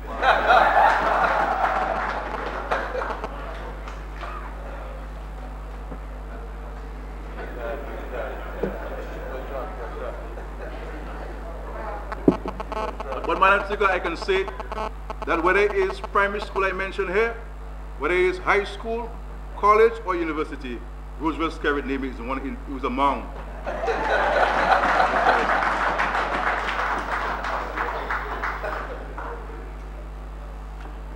In addition, Madam Speaker, 1,558 teachers from the primary school level were trained, while 1,032 were trained at the secondary school level. Also, 33 teachers were trained under the Education Enhancement Project in specific technical and vocational subjects. 348 students have been granted scholarships to attend various universities and colleges around the world. In addition to those who were granted full scholarships, another 991 were given partial scholarships. In the fiscal year 2009-2010, government pledged and provided support to 36 teachers who were pursuing the early childhood program at the University of the West Indies and the Dominica State College. Not only have we given attention to the human resources, but we also invested in the physical infrastructure and have upgraded primary schools and secondary school plans throughout the island. On an annual basis, rehabilitation works on school plans cost an average of $2 million. Additionally, 7 secondary schools have been upgraded to meet technical and vocational education (TVET) requirements. New schools have been constructed in Saliba, Sansove, and Portsmouth. Work has commenced on the Newtown Primary School, and designs are being finalized for the Thibault Primary School. Madam Speaker, in my address to the nation at the anniversary of our national independence last November, I reaffirmed the vision for the health sector. Our goal is to provide 21st century quality care to all Dominicans. I indicated then the equipment we intended to procure. I can report that except for an MRI and a surgical lower laparoscope, all have been purchased and are operational, installed and functional. A new CT scan machine, a new mammogram machine, a new gastroscopy and colonoscopy system. And Madam Speaker, when you compare the cost of procuring the services in Dominica to that of Antigua, or to that of New York, or to that of Miami, this service here in Dominica is highly subsidized by the government of Dominica.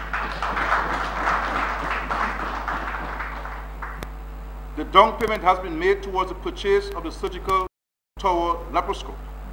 Negotiations are in progress with suppliers for the purchase of an MRI suitable for our requirements. Madam Speaker, government remains concerned about the escalating cost of healthcare. Government has been requested to provide significant assistance to individuals and families, and we have responded. We must find a sustainable solution to this challenge. We have been in discussion with some insurance companies and more recently with Powell on the matter. We will continue to research the matter, and we are confident that we will find or create a model that suits the particular circumstances of Dominica. Healthcare costs is prohibitive to so many families, too many families in our country, and I believe we need to find a solution that where we can help these people fetch the healthcare they require. because I have seen too many women with breast cancer surgeries who do not have the resources to go out to Guyana or Barbados or the United States to get the post-surgery treatment that is critical to the recovery. But I must remind, Madam Speaker, the entire population and that healthcare is first and foremost a personal responsibility. This is the first step in addressing the healthcare issues. We have to watch what we eat, and we need to exercise as much as possible in order to prevent ourselves from getting sick. We have received the final drawings of the new hospital from the technical team of the People's Republic of China. The drawings are being reviewed, and we expect to complete this process during the year. We thank the government of the PRC for this undertaking. We expect that the improved facilities will improve the quality of care to all citizens. And I can say to you, based on the drawings we have seen, this will be a state-of-the-art, brand new hospital given to us as a gift by the PRC, which we always go through. Madam Speaker, we have more trained nurses at this time than we have ever had before, and have been able to increase the number of nursing positions from 257 in 2009 to 371 in 2014. We have increased the number of doctors pursuing training in various specialized disciplines, including oncology and internal medicine. For the specialties that are not available locally, arrangements have been made to have visiting specialists. Services provided in that way are cardiothoracic and vascular surgery and pediatric and adult cardiology. In addition, we can cite the following achievements: expansion of the central medical stores, hyperbaric chamber internationally certified, diagnostic services were widely utilized, 1,500 uses of the CT scan were recorded, and 700 uses of the mammogram were recorded. And 4 rapid testing sites for HIV/AIDS are now available on island. Madam Speaker, the list of items I have highlighted is not exhaustive, but is presented simply to make the point that we need to stop and take stock and be grateful for achievements. It also points us to the realization that work is not yet complete and that we must continue apace on the road to development. Madam Speaker, estimates of revenue and expenditures 2014-2015. Madam Speaker, I now present the budget proposals for 2014-2015 fiscal year. The Government of Dominica intends to spend the sum of $552.4 million for the 2014-2015 fiscal year. This includes $378.5 million for recurrent expenditure, inclusive of debt servicing, interest and amortization, and $173.8 million in respect of the Public Sector Investment Program, PSIP. Table 2 of the printed text shows the overall summary for the fiscal year 2014-2015 with comparative figures for the preceding year. The current account surplus of $77.2 million is anticipated for 2014-2015. The estimated primary balance is 0.8% of GDP. Madam Speaker, the above-mentioned expenditure will be financed from the following sources: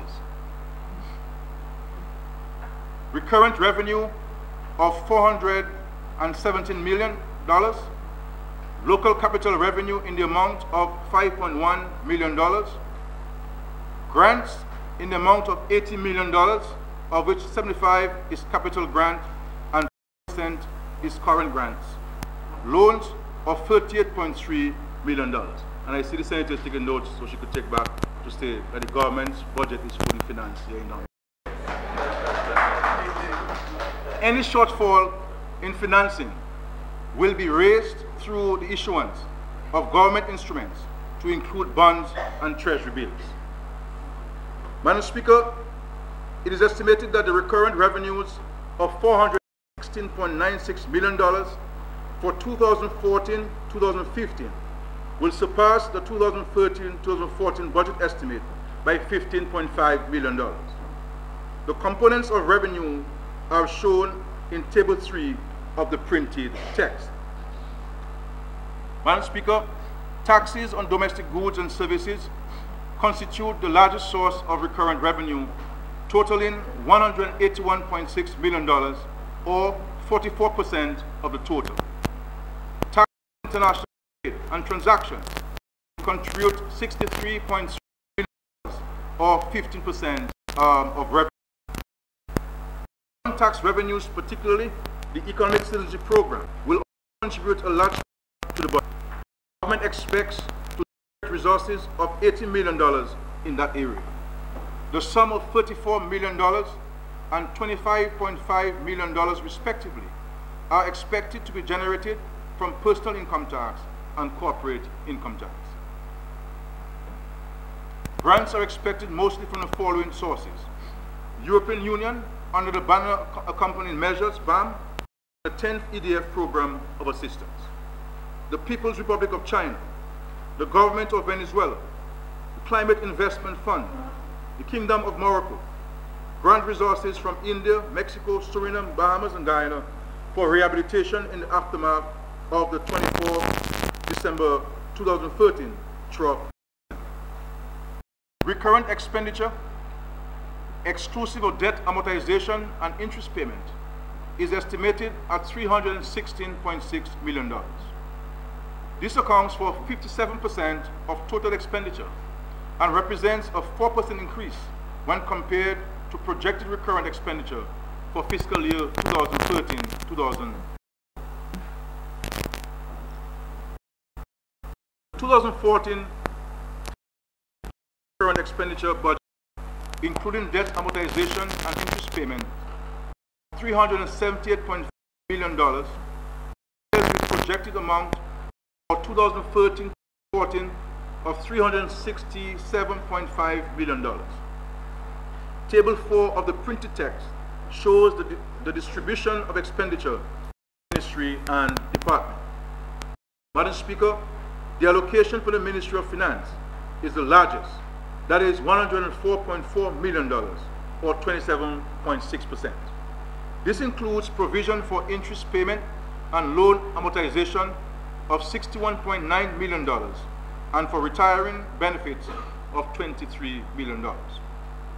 The Ministry of National Security will receive an allocation of $37.7 million, or 10%, while the Ministry of Public Works, Energy and Ports will receive the sum of $33.4 million, or 8.8%. The allocation for the Ministry of Education and Human Resource Development is $62.9 million, or 16.6%. The sum of $47.7 million, or 12.6%, will go to the Ministry of Health, while the Ministry of Social Services will receive $17.6 million, or 4.7%. Madam Speaker, Table 5 of the printed text provides a summary of recurrent expenditure by economic classifications. Madam Speaker, personal emoluments, which is made up of salaries, wages, and allowances, accounts for $148.3 million, or 39.2% of the recurrent budget. Goods and services accounts for $93.5 million, or 24.7%. The provision for interest payments is $23.2 million, or 6.1%, while debt amortization accounts for $38.7 million, or 10.2%. The sum estimated for transfers and subsidies is $48.8 million, or 12.9% of the budget. In respect to capital expenditure, the Public Sector Investment Program for the financial year 2014-2015 is estimated at $173.8 million and financed as follows: local funds of $60.5 million, grants of $75 million, loans of $38.3 million. Table 6 of the printed text provides a summary of the allocation of funds by ministries and departments. Madam Speaker, I will highlight a few of the projects included in the capital program for the year. The Ministry of Public Works will receive $57.5 million, which is 33.1% of the total public sector investment program, PSIP, for the continuation of infrastructural works and production of geothermal energy. The 24th December 2013 trough system resulted in significant damage to private property and public infrastructure. An allocation is made for the rehabilitation and construction works to drains in Newtown and Fort Lee, and Green Valley and Sibuli in Point Michel, as well as cliff stabilization and sea defense works at the Champagne roadway down at Point Michel.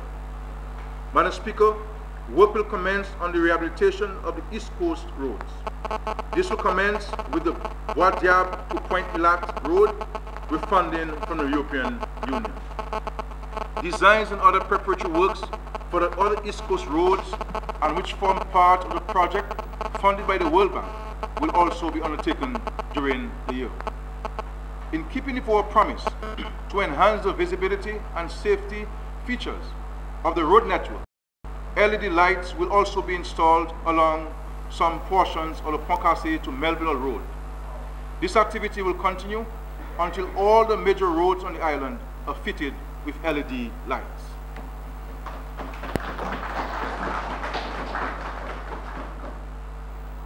Madam Speaker, I announced the Roseau Enhancement Project and the Portsmouth Enhancement Project as two major developments aimed at improving infrastructure and ambience in Roseau and Portsmouth.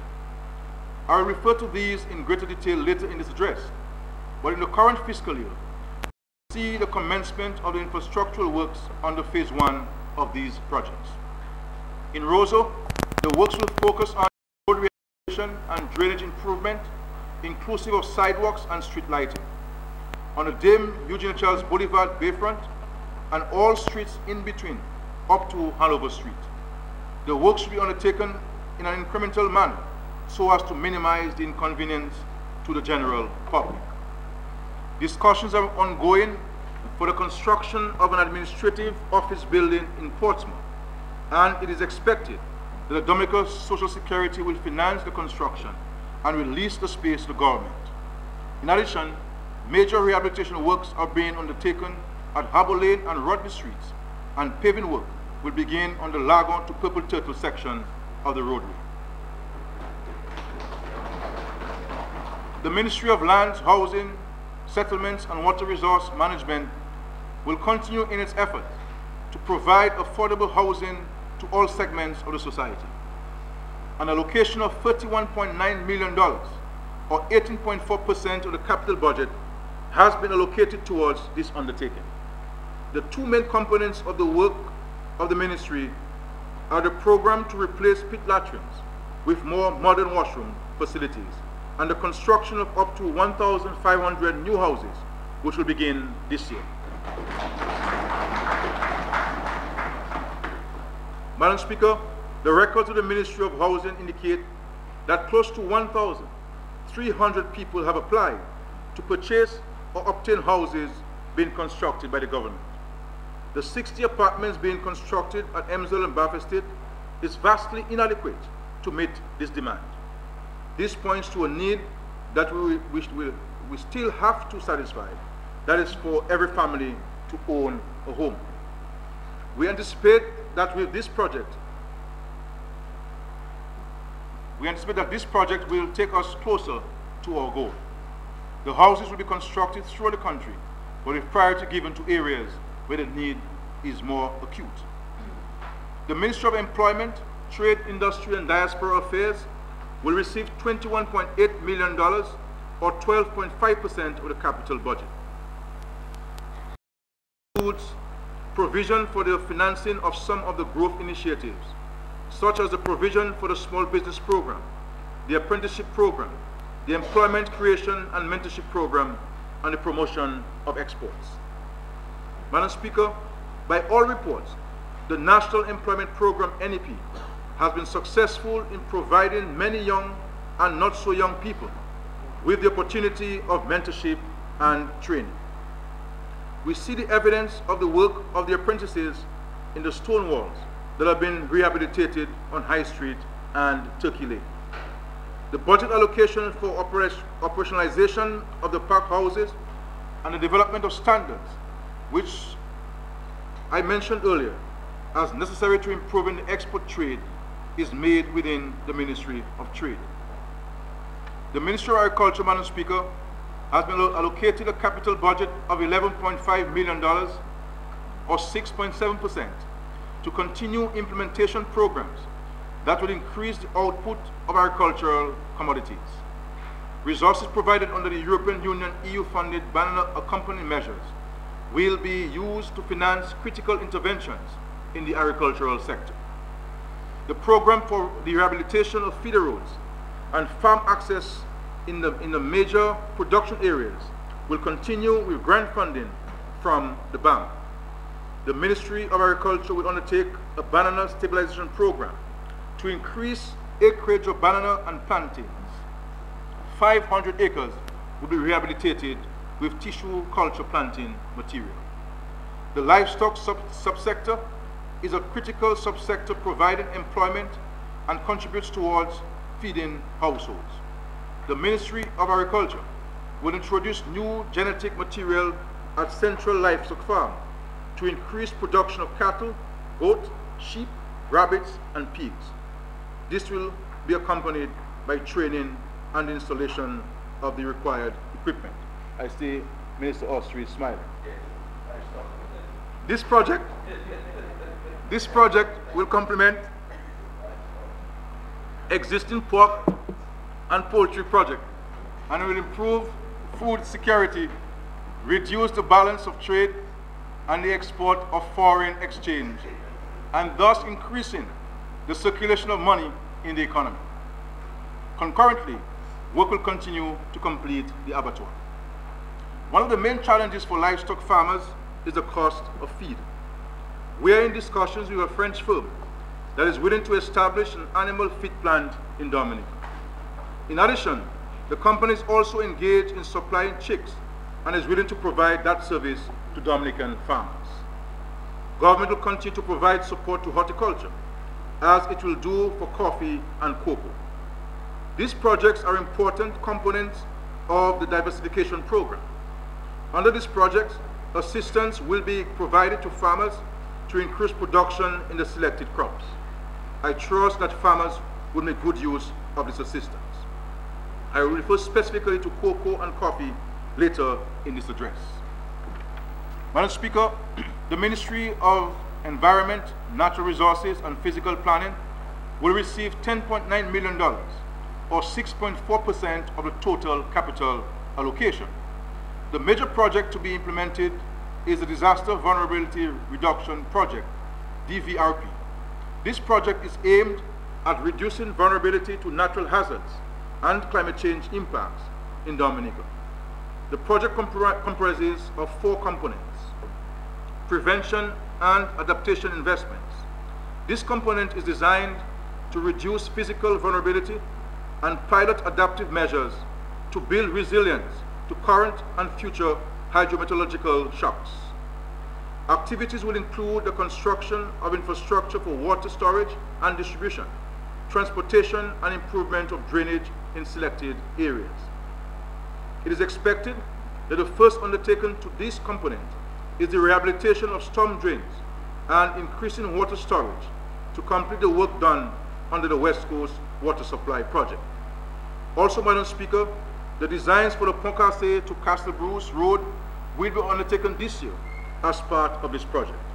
The subsequent construction works will also form part of this project. Another component, Madam Speaker, is capacity building and data development, hazard risk management and evaluation. This component will support capacity building for analysis and assessment of risk from natural hazards and climate change. Natural disaster response investment is the third component. This will assist in designing a mechanism for the government to respond to emergencies if they arise during the implementation of the project. Project management and implementation support, or the fourth component, is for providing project management support.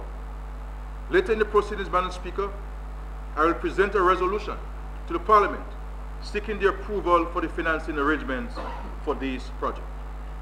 The Ministry of the Environment will also receive an allocation which will be used to assist fisher folk to procure equipment and supplies and to provide further training in fishing techniques which will result in increasing the catch of fish.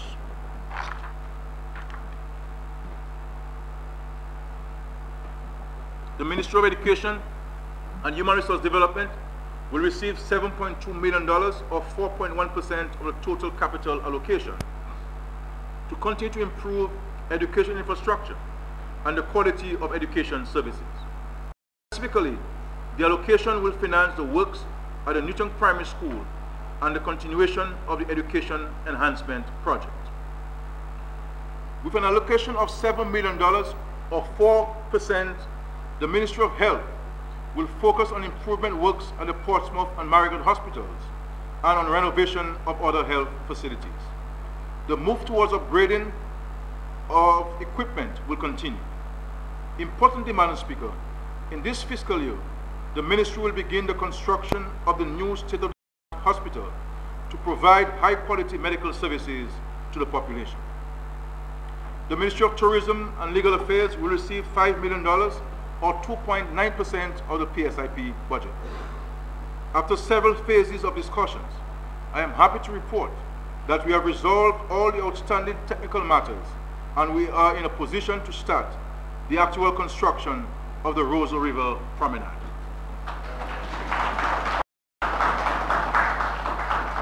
In preparation, a retention is constructed on the northern link bank of the river. The effort to improve air access will continue, likewise upgrades to facilities at sites. Madam Speaker, an amount of $1.6 million has been earmarked for the Ministry of Culture, Youth and Sports. This includes an allocation for the construction of an indoor sporting facility in Stock Farm and the Roseau recreational facility.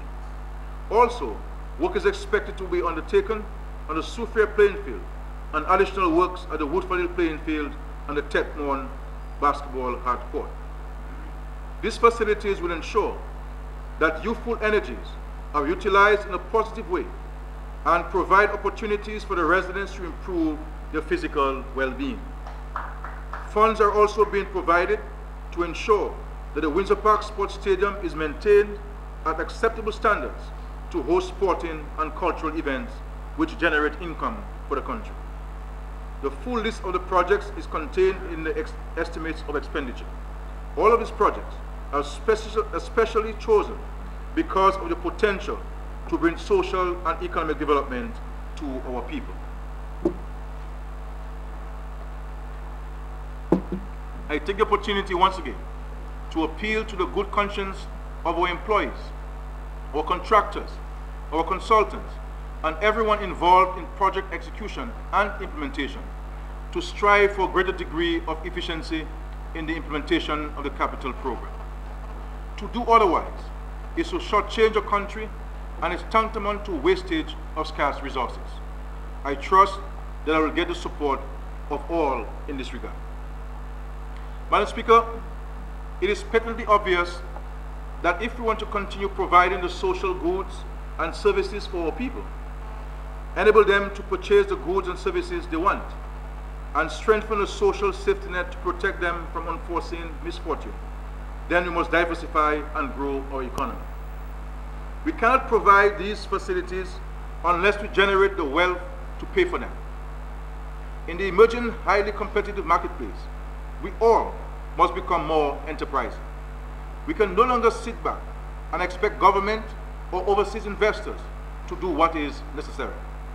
We need to work together because we are all stakeholders in the creation of a better Dominica of which we all dream.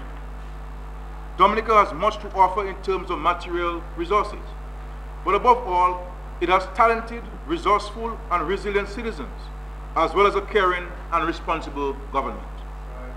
Let us therefore commit ourselves to intensifying our efforts to take Dominica forward towards the vision of a prosperous and just society. Let me assure you that this government will take a leadership role in responding positively to the challenge of meeting our growth targets by making investments aimed at increasing our foreign exchange and export earnings, while simultaneously improving the environment for doing business in Dominica. The strategic growth interventions we have in mind are not all new, but in fiscal year 2014-2015, we'll begin to implement new phases of these interventions, and I will refer to 10 such items. Agriculture will continue to be prominent in the mix of activities contributing to economic growth in Dominica. However, the processes involved in producing and exporting agricultural commodities now require adherence to a regime of environmental and quality protocols that can be quite challenging. However, we have been preparing for this. In order to meet the handling, labeling, and packaging standards that are required, government has constructed 2 pack houses at substantial cost, one in Portsmouth and the other in Roseau, and is in the process of equipping both. Commodities processed through the pack houses will bear the official stamp of the Bureau of Standards, indicating that the packaged items would have met the standards required for export. The requirement of personnel for the pack houses has commenced. The recruitment, of personnel for the pack houses has commenced. Financing of equipment has been obtained, and a training program for recruiting staff is being finalized. A regime of standards and the accompanying tests to ensure compliance is also applicable to manufactured products intended for export or domestic consumption. The National Center for Testing Excellence has been built at Stock Farm and is being equipped to discharge this function. As in the case of the pack houses, training for recruited staff in the procedures and use of installed equipment is in train. The funding for these activities have been obtained from the CARICOM Development Fund. In addition to this, adequate transportation is required to address issues relating to the marketing and sale of local products. There are only short distances between our islands. OECS and CARICOM countries cannot realize the true potential without improving their maritime transport facilities. We need vessels to transport people and goods cheaply between the islands. Our Caribbean Sea should be a bridge and not an obstacle. Dominica intends to fill this vacuum. Some progress has been made in determining the kind of vessel that should be purchased. Government will continue this dialogue, and we expect that by the time a final decision is made, the volumes of agricultural produce would have increased, thereby improving the viability of this investment. Madam Speaker, the need for agricultural credit at a rate that is affordable and under conditions that are appropriate for growing a crop or engaging in livestock farming is persistent. This need persists, notwithstanding that farming incomes are not taxed. Vehicles are available to farmers free of duty. Fertilizer is subsidized by government, and farmers receive planting material free or at a substantially discounted prices. In addition, technical services are provided through the Division of Agriculture at no cost. Over the years, government has responded to this need through various mechanisms. We established a credit facility operated through the Aid Bank and interested credit unions. Under this facility, farmers were able to contract loans of up to $50,000, where 50% of the loan amount was given as a grant. Evaluation of the program revealed that it was highly instrumental in allowing farmers to diversify and to provide support to those who were experiencing difficulties in dealing with fluctuating banana prices and other demanding new product and marketing conditions. One of the issues that the Agricultural Investment Unit has had to contend with relates to farmers who have not been consistent in meeting the obligations to the unit. As a result, the quantum of funds that should have been revolving as grants and loans to farmers have not kept pace with the demand. To correct the situation, the AIU will be reorganized so it is responsive to the needs of commercial farmers, whose output can have a positive impact on exports and on food security. Where necessary, business management courses will be designed for farmers to instill in them the notion of farming as a business with great potential. In the budget for last fiscal year, Madam Speaker, I made reference to coffee as one of the crops for growing our agricultural sector. Today, I am pleased to report that a coffee processing plant constructed at 1 mile in Portsmouth and financed by the government of Venezuela will soon be commissioned.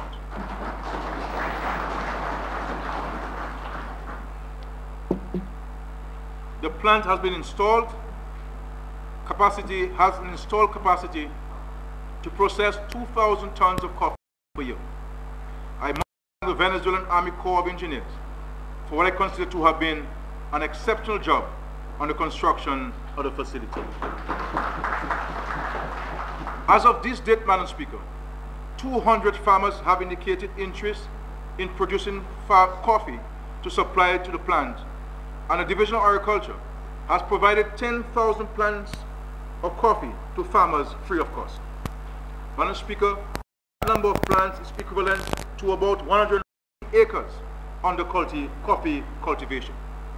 These acreages have been established throughout the country, with the largest number of plants being cultivated in the northeast region. There have been an increasing demand for cocoa, both in the local market and for export. Government will therefore continue to support rehabilitation and expansion of cocoa. Progress is satisfactory for reaching the target of 300 new acres of the crop, with 50 acres having been established, while 100 acres have been rehabilitated. Let me take this opportunity to thank all Dominicans, particularly those in the farming sector, for embracing our Haitian residents and for having them work with us to sustain and grow the agricultural sector as a major plank of our economy.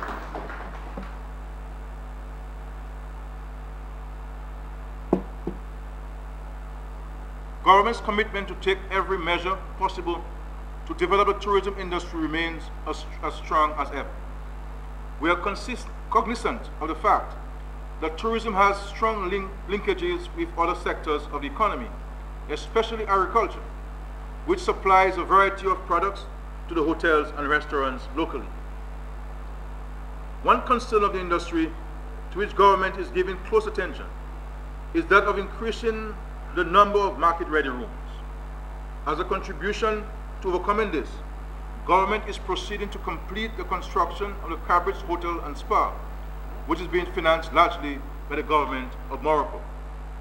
Direct assistance has also been provided to the Atlantic Hotel in Ansleme, and we have partnered with the proprietor of Vistas of Iwasi to complete the construction of a three-star hotel in Crayfish River in the Carib Territory. These interventions will increase the number of market-ready rooms. Madam Speaker, I will refer to the Citizenship by Investment (CBI) program shortly, but it is necessary to indicate that under the relaunched program, a real estate component has been included, and among other things, it targets investments in tourism infrastructure. Under the program, a memorandum of understanding was signed with Range International for the construction of a hotel in the vicinity of the Cabrits. The discussions on this project are ongoing, and it is expected that an additional 125 rooms of 5-star quality will be added to the stock of rooms. The signing of the final agreement is imminent. Discussions are also continuing with a private firm which is interested in constructing a hotel on the site currently used by the Public Works Corporation. That hotel will result in an increase in rooms, but importantly, it will increase the number of export-ready rooms in the Roseau area. Just a few weeks ago, Madam Speaker, we had the opportunity to host a test match. And I'm advised that we could not accept the offer because we did not have rooms available in Dominica. These are the opportunities that we wish to take advantage of, because without the relevant infrastructure, we will miss more of these and the economic benefits that can be derived from them. Improvements to the Melbourne Airport to accommodate night landing has had a positive impact on arrivals. However, for some originating countries, notably in Latin America, the issue of same-day arrival is of concern. This concern is easily addressed if attention is paid to those inter-island carriers that have interconnection agreements with airlines operating out of Latin America. Let me also add that the provision of decent passenger ferries would mean that visitors would start their vacation as soon as they board the vessel for the last leg of the journey to Dominica. Product development is necessary to keep abreast with the requirements of visitors. The Waitikubuli National Trail stands out as one of the most promising products, and it is becoming a premier attraction to trail lovers. A great number of visitors come to Dominica for the purpose of walking various segments of the trail. This has contributed to the development of a number of restaurants and small bed and breakfast type enterprises in various communities along the trail. Government will encourage support for these and similar enterprises through its many business support interventions, notably that established with the National Development Foundation, where $5 million has been made available by government for on-lending to small and medium enterprises. We encourage communities along the trail to make use of these opportunities. The Roseau Riverside Promenade is another important addition to the tourism product. After protracted discussions with the various stakeholders, work will commence on the construction of Roseau Riverside Promenade.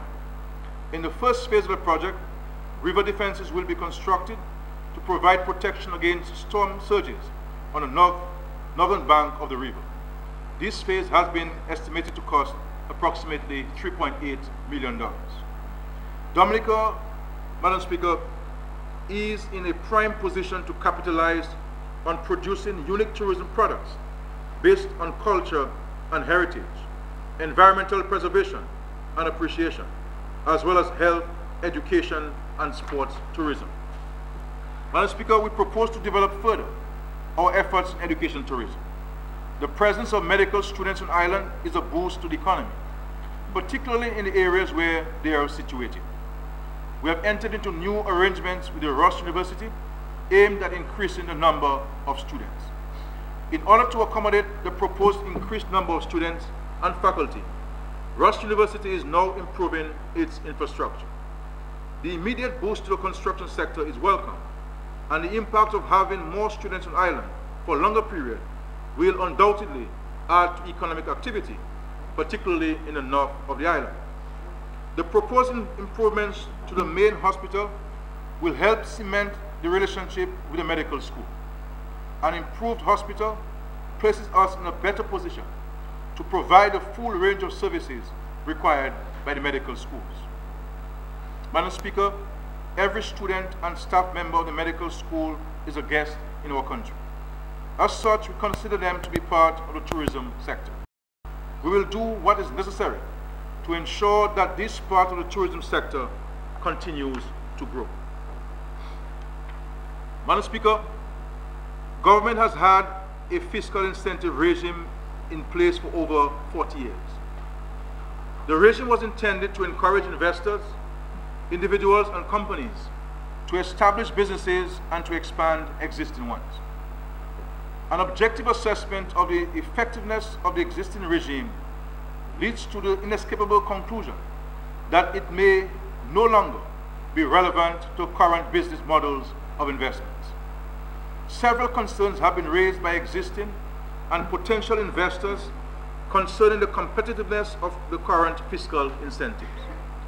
These have included, for example, issues concerning transfer fees applicable to land transactions, stamp duties, the efficacy of the VAT for dealing with certain investments, such as the sale of villas, timeshare arrangements, and fractional ownership of property.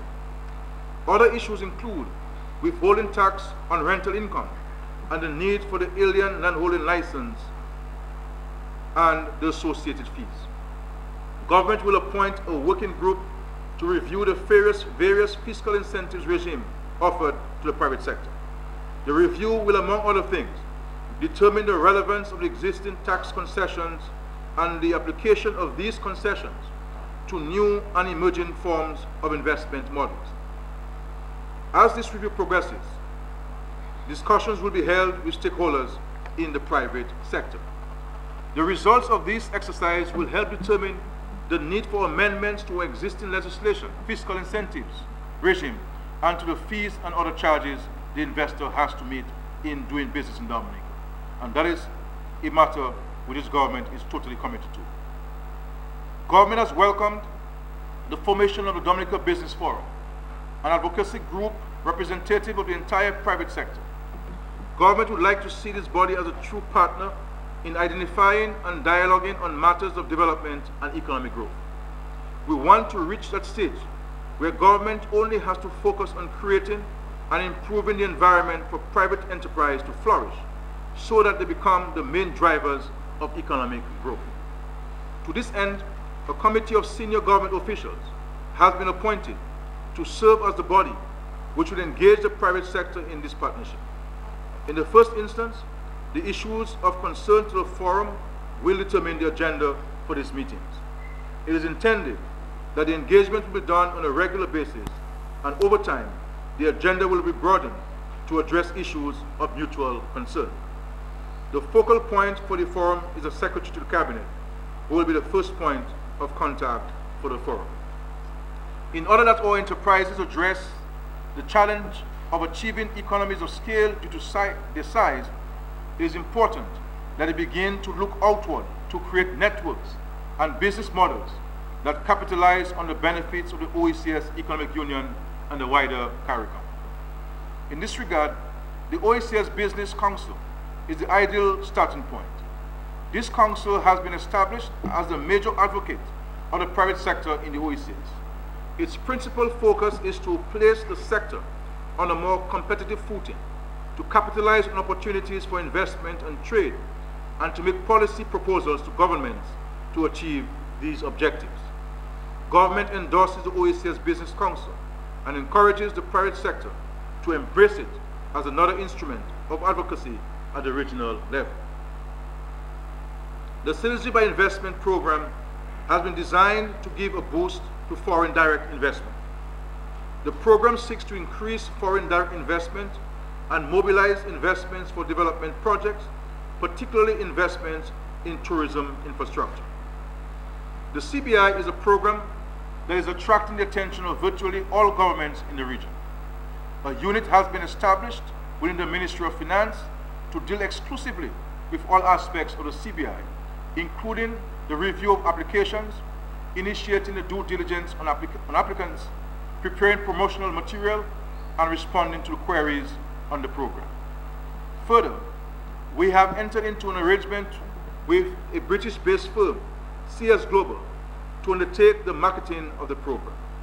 Among other things, the firm will be responsible for ensuring that Dominica's program becomes well known around the world and that it is adequately represented at international fora.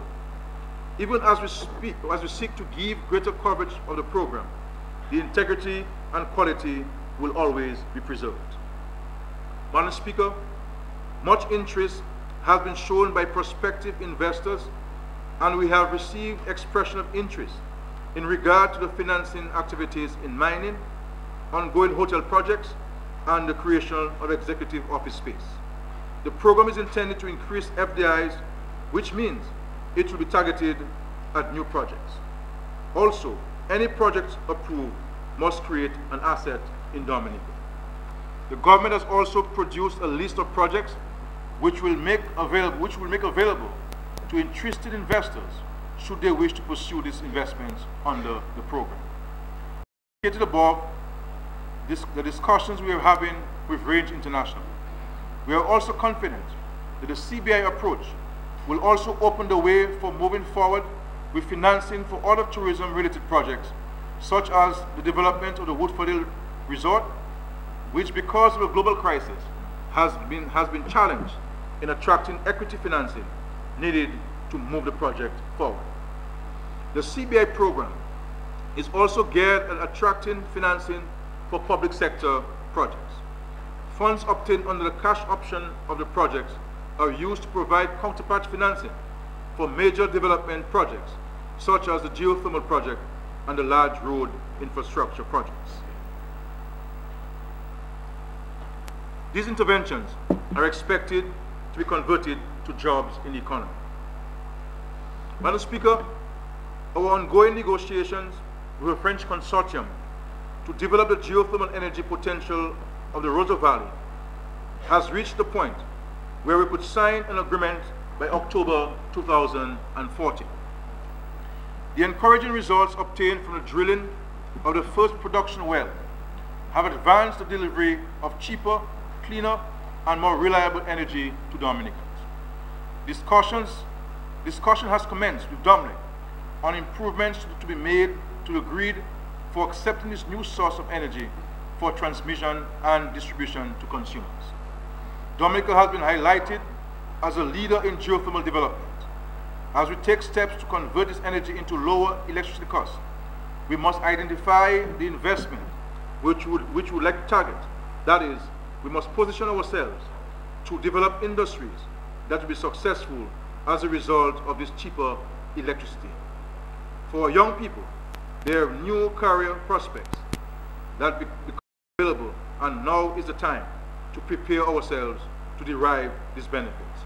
The domestic plant, as I said earlier, is expected to come on stream by 2016. Madam Speaker, the rehabilitation and enhancement of the city of Roseau and the town of Portsmouth have been on government's agenda for some time. These interventions for improving Roseau and Portsmouth are two components of a comprehensive program of strategic measures designed not only to enhance the appearance of these main centers of commerce and economic activity, but also to upgrade and expand the infrastructure in order to attract new investment. This initiative will build on earlier interventions, such as the Roseau Road Improvement Project, which included the construction of the St. Aroma Back Road, the Link Road, and the construction of the Bath Road Bridge. The latter, along with the Hanover Street Bridge, has enhanced the flow of traffic and entry into and exit from the city. The first phase of the Roseau Enhancement Project includes rehabilitation of all the streets to include subsurface drainage, road pavement structure, sidewalk, utility dock banks, and street lights. The components also include the following. 1. The design of sites for permanent parking facilities and a new bus station on the periphery of Roseau. 2. Construction of a new bridge to replace the West Bridge. 3. Provision for improved traffic flow at Pottersville. 4. Construction of bypass for the Botanic Gardens. And 5. Construction of a cruise ship and ferry terminal. During the fiscal 2014-2015, work will commence on the road aspect of the project, focusing on roads in the vicinity of the David Eugenia Charles Boulevard. Madam Speaker, the town of Portsmouth will also receive attention to improve its appearance, beautify public spaces, and increase access and exit. Among the improvements targeted for Portsmouth are 1. Rehabilitation of the streets within the town. 2. The construction of a new link road from Glanville to 1 Mile. 3. A bypass from Purple Turtle to the Cabrits. 4. The construction of a new bus station. And 5. The erection of a new administrative building to house government and other offices. Other projects that are planned under this program are a state-of-the-art indoor sporting facility to be located at Stock Farm, a petroleum transiting facility, and the setting up of the infrastructure for the bulk export of water in Portsmouth. Madam Speaker, the enhancement of Roseau and Portsmouth must go beyond the interventions I have highlighted. The value of the planned investments will be diluted if we do not pay greater attention to cleanliness by avoiding littering on the streets, sidewalks, and gutters. In that same vein, the owners of vehicles with sound systems are reminded to keep the volumes at levels that are not deemed a public health nuisance. Madam Speaker, an often overlooked catalyst for national development is our youth.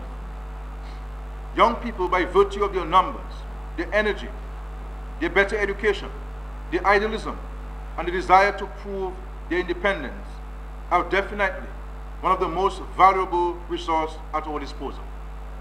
History shows that young people have always played a vital role in making the transition from one era to the next. The previous 60-year era that won us independence and managed the process that took us to the first decades of the 21st century was essentially propelled by young people. The current era that is driven by the new technology belongs to our youth. Government will continue to work closely with the Youth Division, the Dominica National Youth Council, the Dominica State College, the National Employment Program, the National Development Foundation, the Small Business Development Unit, the private sector, and all other stakeholders in the wholesome development of our young men and women to empower them to take their rightful place in leading the movement for economic emancipation in our country.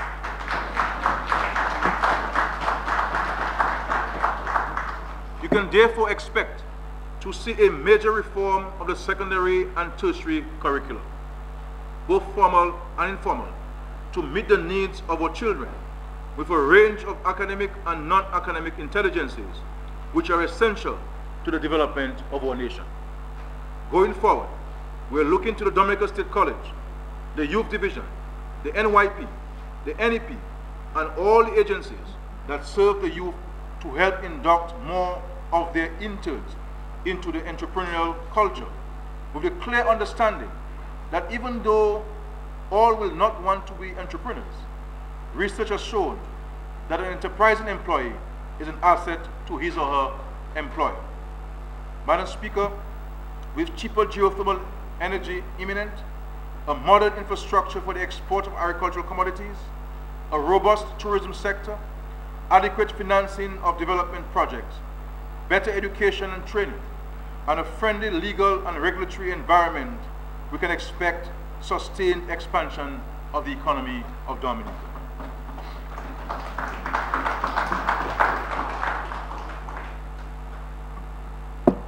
Fiscal measures.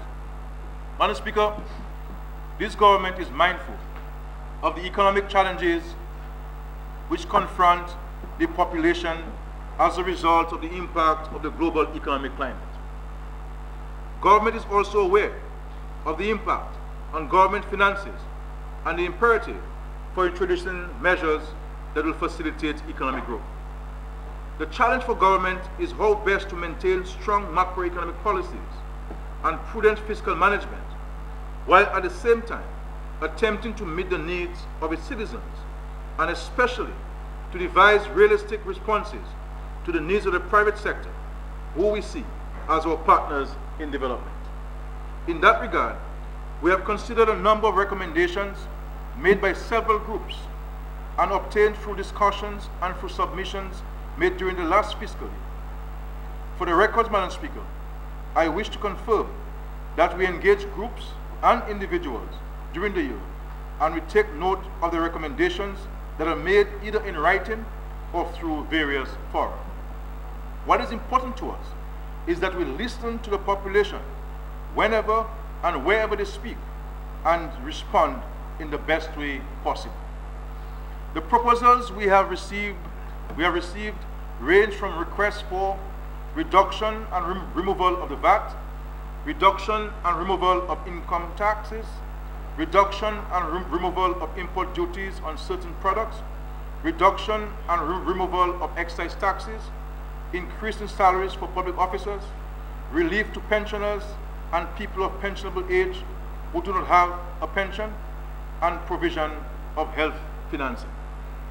amidst our review of these requests, we had to remain focused on the fact that as government, we are required to provide goods and services to the citizens. There is always the risk that when there is a reduction in taxes, that it has to be accompanied by increase in other taxes or a reduction in expenditure. A reduction in expenditure could mean the withdrawal of some services provided by government.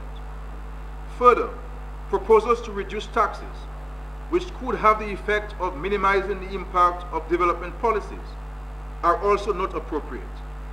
For example, we consider the complete removal of duties on juice to be at variance with the policy to invest in agriculture and to encourage citizens to eat and use what we grow.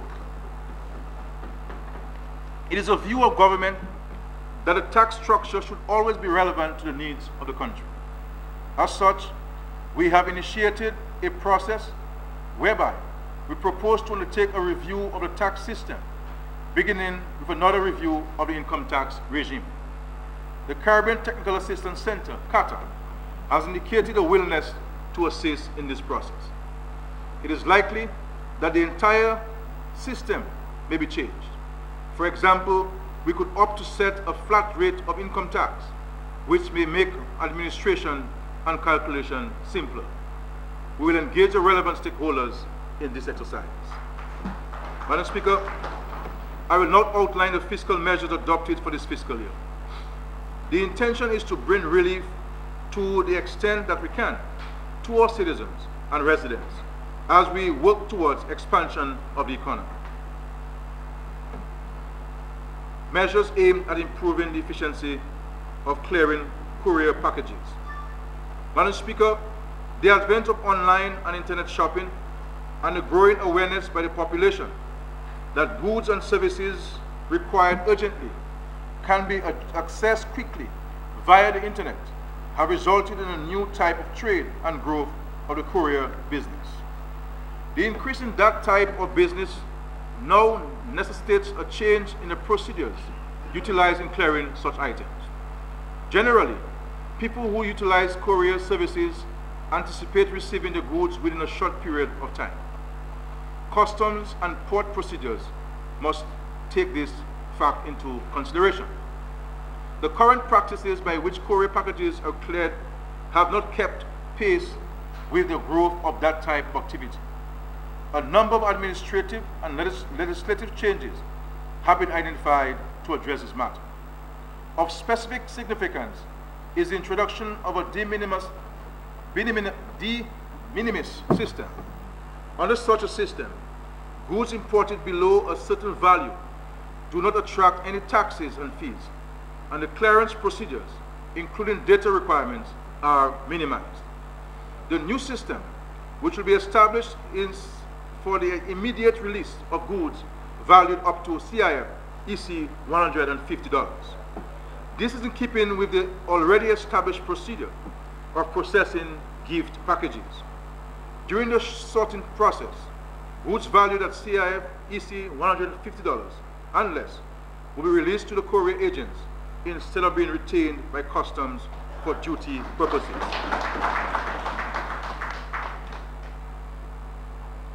The de minimis system shall not apply to commercial goods, tobacco products, or alcoholic beverages. Commercial goods are goods imported in Dominica for any commercial, industrial, occupational, institutional, or other similar purpose. We therefore expect the cooperation of all so that no one will attempt to misuse the system for commercial purposes or to import tobacco or alcoholic beverages. In addition to the introduction of this system, the Customs Division and the Dominica ANC Ports Authority will introduce new administrative procedures which will facilitate ease of processing for those persons who must go to the port to clear goods. It is anticipated that this change will facilitate businesses as well as individuals in clearing goods in a more efficient manner. The estimated revenue foregone is $435,664.47. The new de minimis system is to be introduced from August 1, 2014. Madam Speaker, I referred to the Citizenship by Investment program earlier. Cabinet approval has granted for a residence tourism policy. Among other things, the policy specifies the concessions and waivers granted under the program and conditions under which such concessions and waivers are granted.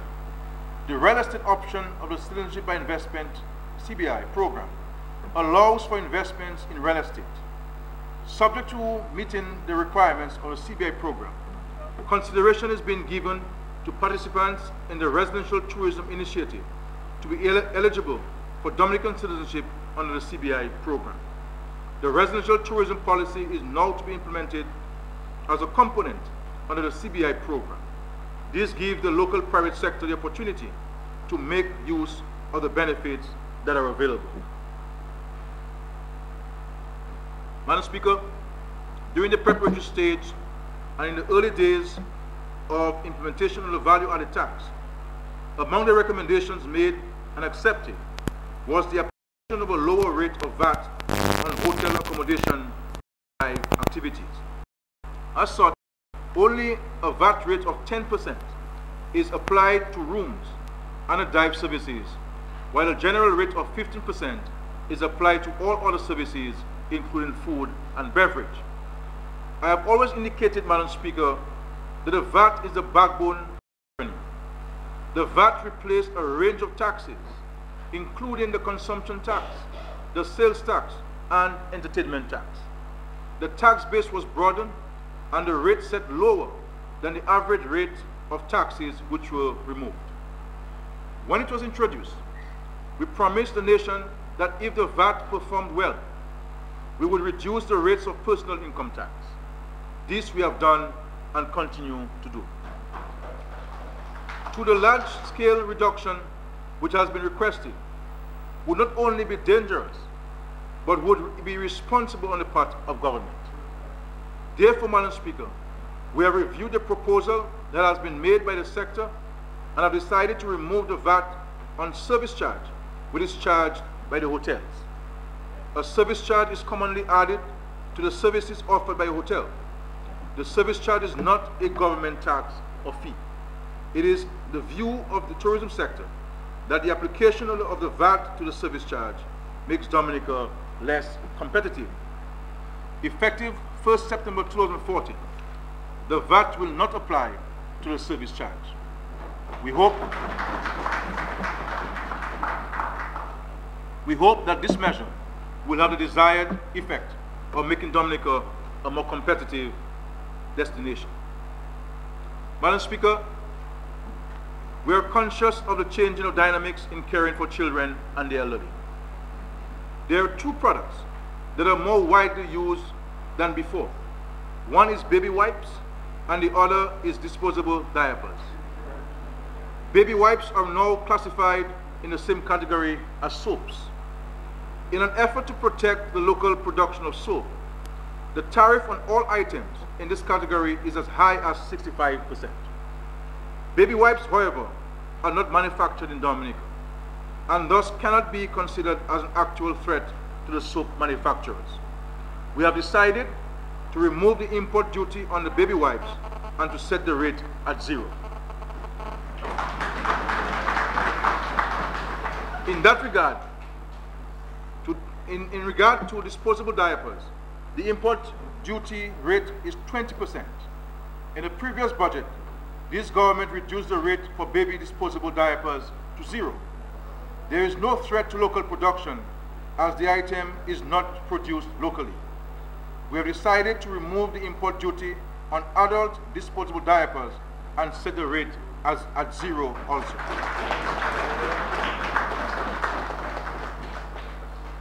Madam Speaker, I know of several families who care for their parents and grandparents, and they always complain to us that disposable diapers are prohibitive, the cost is prohibitive, and I'm sure this will help them in a tremendous manner.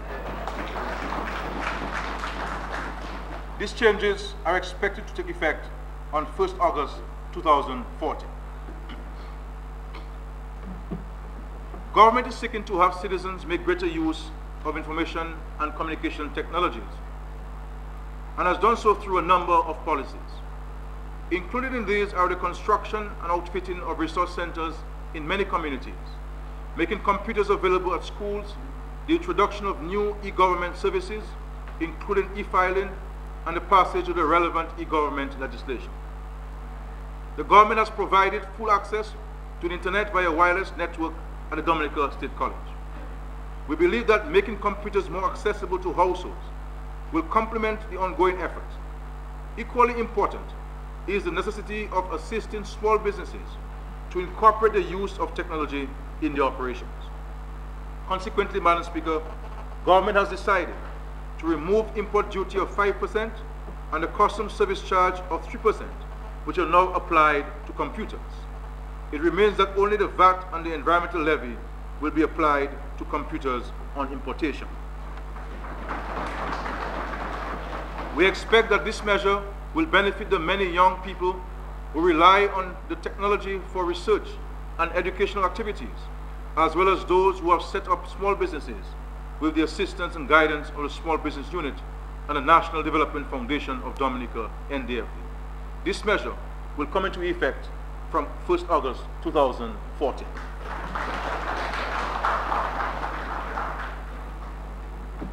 Madam Speaker,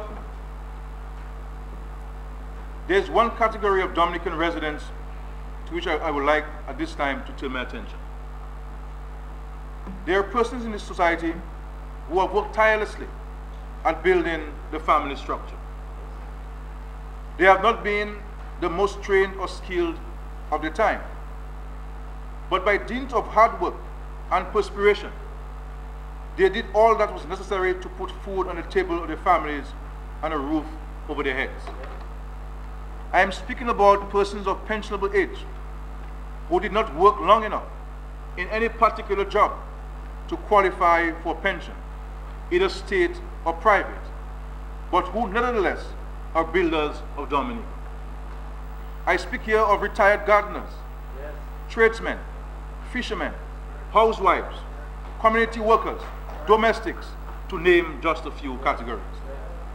Some of them have no offspring, and in other instances, the children of these individuals are not in a financial position or generally not minded to assist as they should. Irrespective of the circumstances, the reality is that there is a category of senior citizens in Dominica who helped in their own way to build this country and who the country should now assist, however small, in enabling them to lead a dignified life.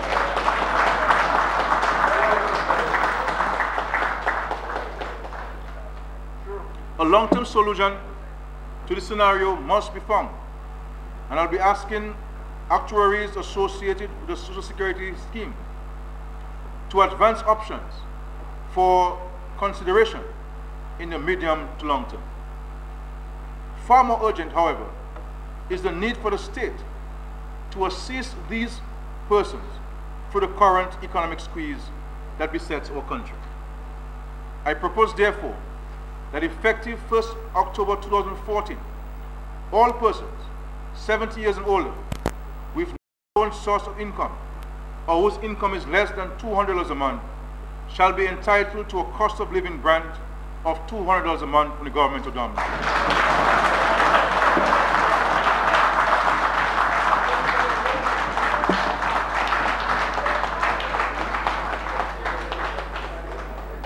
This initiative shall continue until such time as a modern system can be effective for the benefit of those who have contributed over the years to the development of our country. Yes. Yes. People wishing to benefit from this measure are asked to register with the village council offices or with the constituency offices where they live. The information will be assessed by the government. Yes. In the case of other senior citizens who currently receive pensions as a result of the contributions over the years, the government recognizes that these people would be among the most vulnerable in an environment of continuously rising prices due to the factors beyond the control of the government or indeed the retail sector of Dominica. Such persons who currently receive between $200 and $600 a month shall receive effective 1st October 2014 what I consider, like in this cyber age, to refer to as a $25 a month top-up from the government. So anybody who receives between $200 and $600 pension will get a monthly top-up of $25 a month.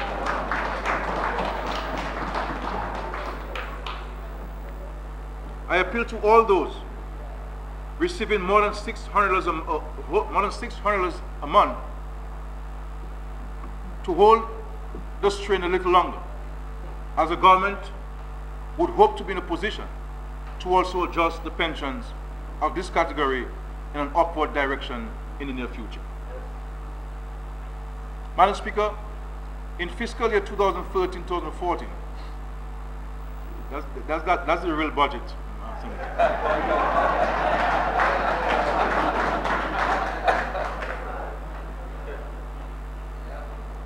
Government launched the National Employment Program, NEP, aimed at providing unemployed people with the opportunity for mentorship, internship, and apprenticeship. After the first 6 months, an assessment was undertaken of those who were given job placements under the NEP, and the assessments have been very positive for the majority.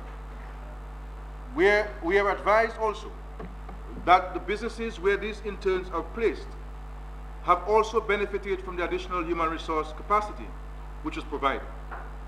The program will continue in fiscal year 2014-2015, but government wishes to support those businesses which are willing to convert these interns and apprentices into full-time employees and have them engaged in sustainable employment. In that regard, government proposes to offer a rebate to businesses who engage new employees during the period 1st August 2014 to 31st July 2015 in the first instance.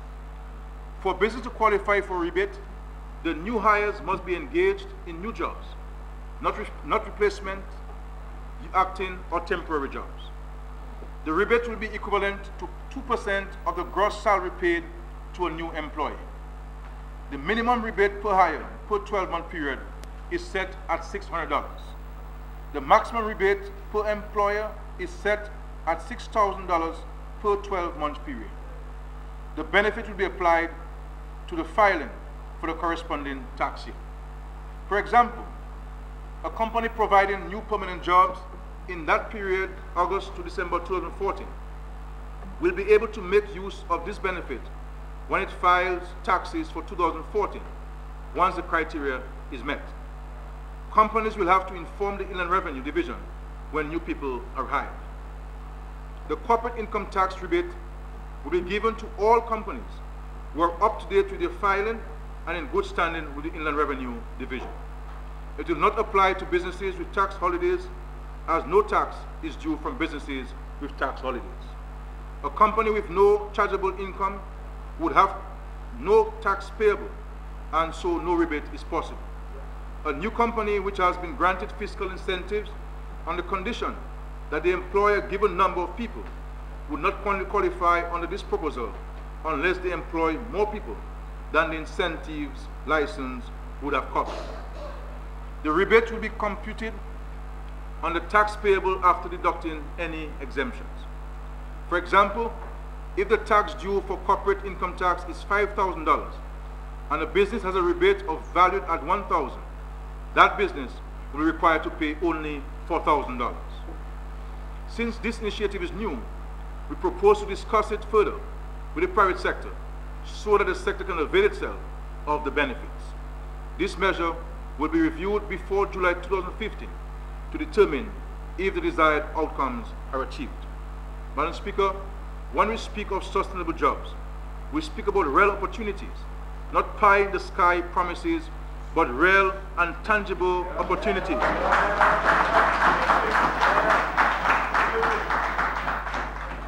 That will benefit both the newly employed as well as the private sector. Madam Speaker, among the requests of the private sector is a reduction in the rate of corporate tax. Corporate tax is set at 30% and is charged on profits. Government has considered this request within the context that companies have indicated interest in reinvesting profits back into these businesses. Government is supportive of the efforts in increasing economic activity in the country, and therefore has considered the request for reducing the rates of corporate income tax, which companies have indicated will be plugged back into investment. To that end, government has decided to reduce the rate of corporate income tax from 30% to 25% over a 2-year period. In the first year, the adjustment will be 2%, with the 3% being applied in the subsequent year. This measure will come into effect for income year 2015. The estimated revenue loss for the full implementation of this policy is $3.6 million. Madam Speaker, our policy to improve the housing stock in Dominica is well known. Generally, the policy has been implemented in a way that the beneficiary receives the benefit directly. For example, we provided loans at interest rates lower than the going market rate to certain categories of low to middle income earners, and caused the effective mortgage rates to drop. We sold land to squatters at $1 per square foot and reduced the price per square foot to an amount below the market value in other developments. We provided direct assistance to disadvantaged people who would not otherwise be able to repair the homes. We have heard the request for removal of import duty on building materials, but our experience is that that benefit does not always reach the intended recipients. In fact,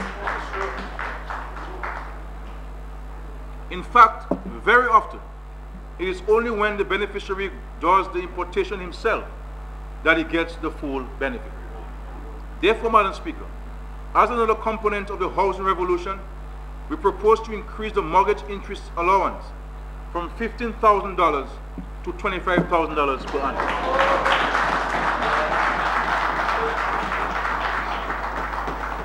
By our estimate, this policy will directly impact a significant number of people who currently pay mortgage interest in excess of $15,000 per year.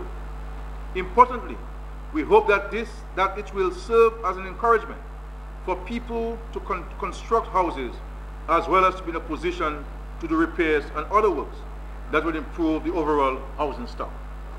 Madam Speaker, assuming a mortgage interest rate of 7.5% and a repayment period of 20 years, the mortgage would have to be at least $337,000 to have interest payments exceed $25,000. This means that the majority of mortgage holders, new and existing, would benefit from this policy. This policy comes into effect 1st January 2015.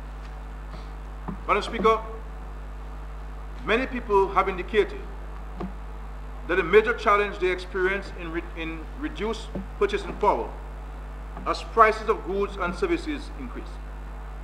We consider reducing the import duty on some products, but you may recall that in 2009, we sought to address this matter by removing the import duty on an extensive list of items. Time does not permit me to read that list, but simply to say that most basic items are already exempt from import duty. Therefore, Madam Speaker, government believes that the best way to bring direct relief to citizens is through a reduction in personal income tax, giving each employee more money in his or her pocket. In that regard, Madam Speaker, effective 1st January 2015, the non-taxable allowance will be increased from $20,000 per annum to $25,000 per annum. As a result of this policy, anyone earning $25,000 and less per annum, or $2,083 or less per month, will not pay personal income tax. This equates to an additional 1,508 people who will no longer pay income tax in Dominica. 1,508 people will no longer pay income tax in Dominica, meaning every dollar earned will be in his pocket or her pocket. For those who will continue to pay tax, this measure also results in an overall reduction in the tax paid. For example, a person earning $2,500 per month is now paying $125 per month in income tax. With the increase in the non-taxable personal allowance, the tax to be paid is estimated at $62.50. A person earning $3,500 per month is now paying $291.67 per month and will pay $212.50 per month with the change. A person earning $6,000 per month is now $943.43 per month and will pay $812.50 per month with a change. A person earning $10,000 per month, and the bank managers here and everybody, per month is now paying $2,343.43 per month and will pay $2,187.50 per month with the change. Using the examples indicated above, for the public officer who earns $2,500 per month, the value of the benefit from this measure equates to the value of a 3% salary increase.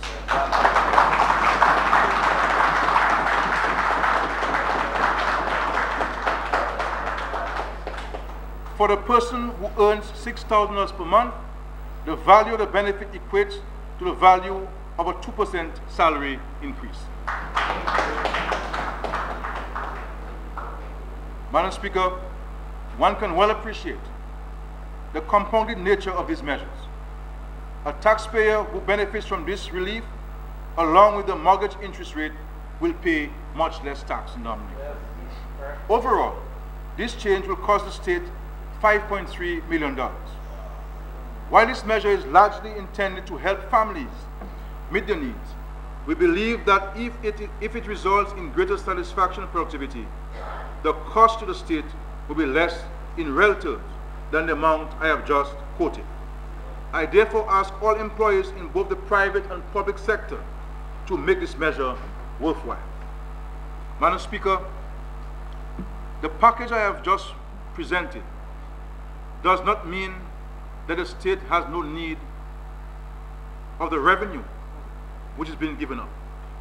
On the contrary, the state is interested in collecting all the revenue that is due to it so that it can adequately provide the goods and services to the citizens. In fact, Madam Speaker, I remind those who owe the state to meet their obligations. Since 2008, most countries have sought to provide some form of fiscal or economic stimulus. In Dominica, the focus has been on accelerating the implementation of the capital program financed largely by grants. The package I have just outlined goes one step further and is intended to facilitate more private sector investment and increased productivity. Madam Speaker, we are presenting a budget where there are no new taxes or no increase in taxes. And when I listen to some people about the pronouncements, if they were to win government today, you would talk about a 28.5 increase in taxes on the backs of people of Dominica to finance the pie-in-the-sky projects and programs which they have enunciated in a place where shows are held. So, Madam Speaker, this government is working. We are working for the people of Dominica. The physical development in roads and other infrastructure is plain for all to see. Our people have benefited from the jobs that have been created. The better roads make communication more pleasurable, faster, and economical. The sea and river defenses give comfort and a greater sense of safety to those who live in these areas. The new schools and college create a better environment for learning and imparting skill necessary for expansion of our economy. Indicators of human improvements, such as the increased number of trained people, are positive. This budget continues the tradition of this government of putting forward projects that will lift the face of this country, raise production, secure social safety nets, and provide employment. With the package of measures that have been delivered, it goes one step further by providing direct relief to individuals and families and the large and small private sector firms. People-centered development is espoused by this government as it is articulated in the GSPs, ensuring that the environment is right for growth and for creating employment, all built on a foundation of strong fiscal management. I have no doubt, Madam Speaker, that this budget will impact positively on everyone in our country, and every household and every community in Dominica. As I close, Madam Speaker, I recognize the assistance and partnerships we have built with our bilateral and multilateral friends, and express on the behalf of government and people of Dominica, and on my own personal behalf, our deepest gratitude to all our friends and partners. Your help has certainly helped us address a number of issues confronting our country, and we look forward to this continued levels of bilateral and multilateral cooperation.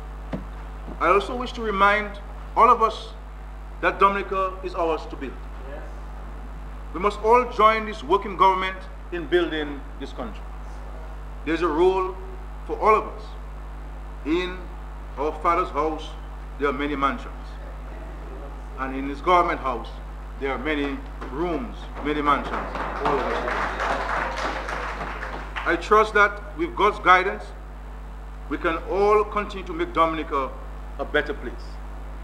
Madam Speaker, I want to thank all Dominicans for the continued support, and to say to you that this government will spare no effort to continue to bring relief to every single household in this country. The task of advancing Dominica's development is not an easy one. There are many challenges and resources are scarce. But no one can say with any degree of honesty that this government has not transformed Dominica in the last 15 years.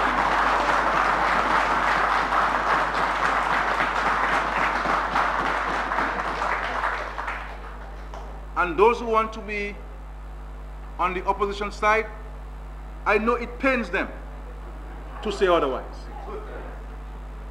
And we have presented a budget, once properly implemented, will continue to bring jobs to the people and greater and improved way of life for people.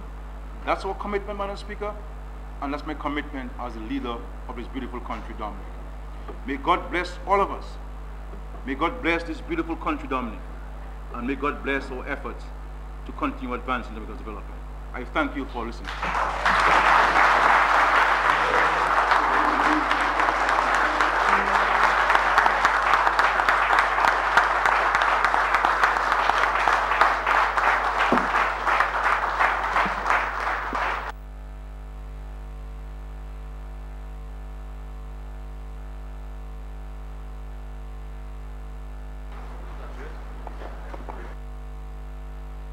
Madam Speaker, I move that the House be adjourned to July 24th at 10 a.m.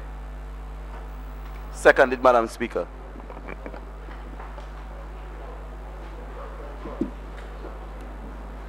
It has been moved and seconded that this honorable House be adjourned to the 24th, which is tomorrow, at 10 a.m. Those in favor? Aye. Those against? The ayes have it.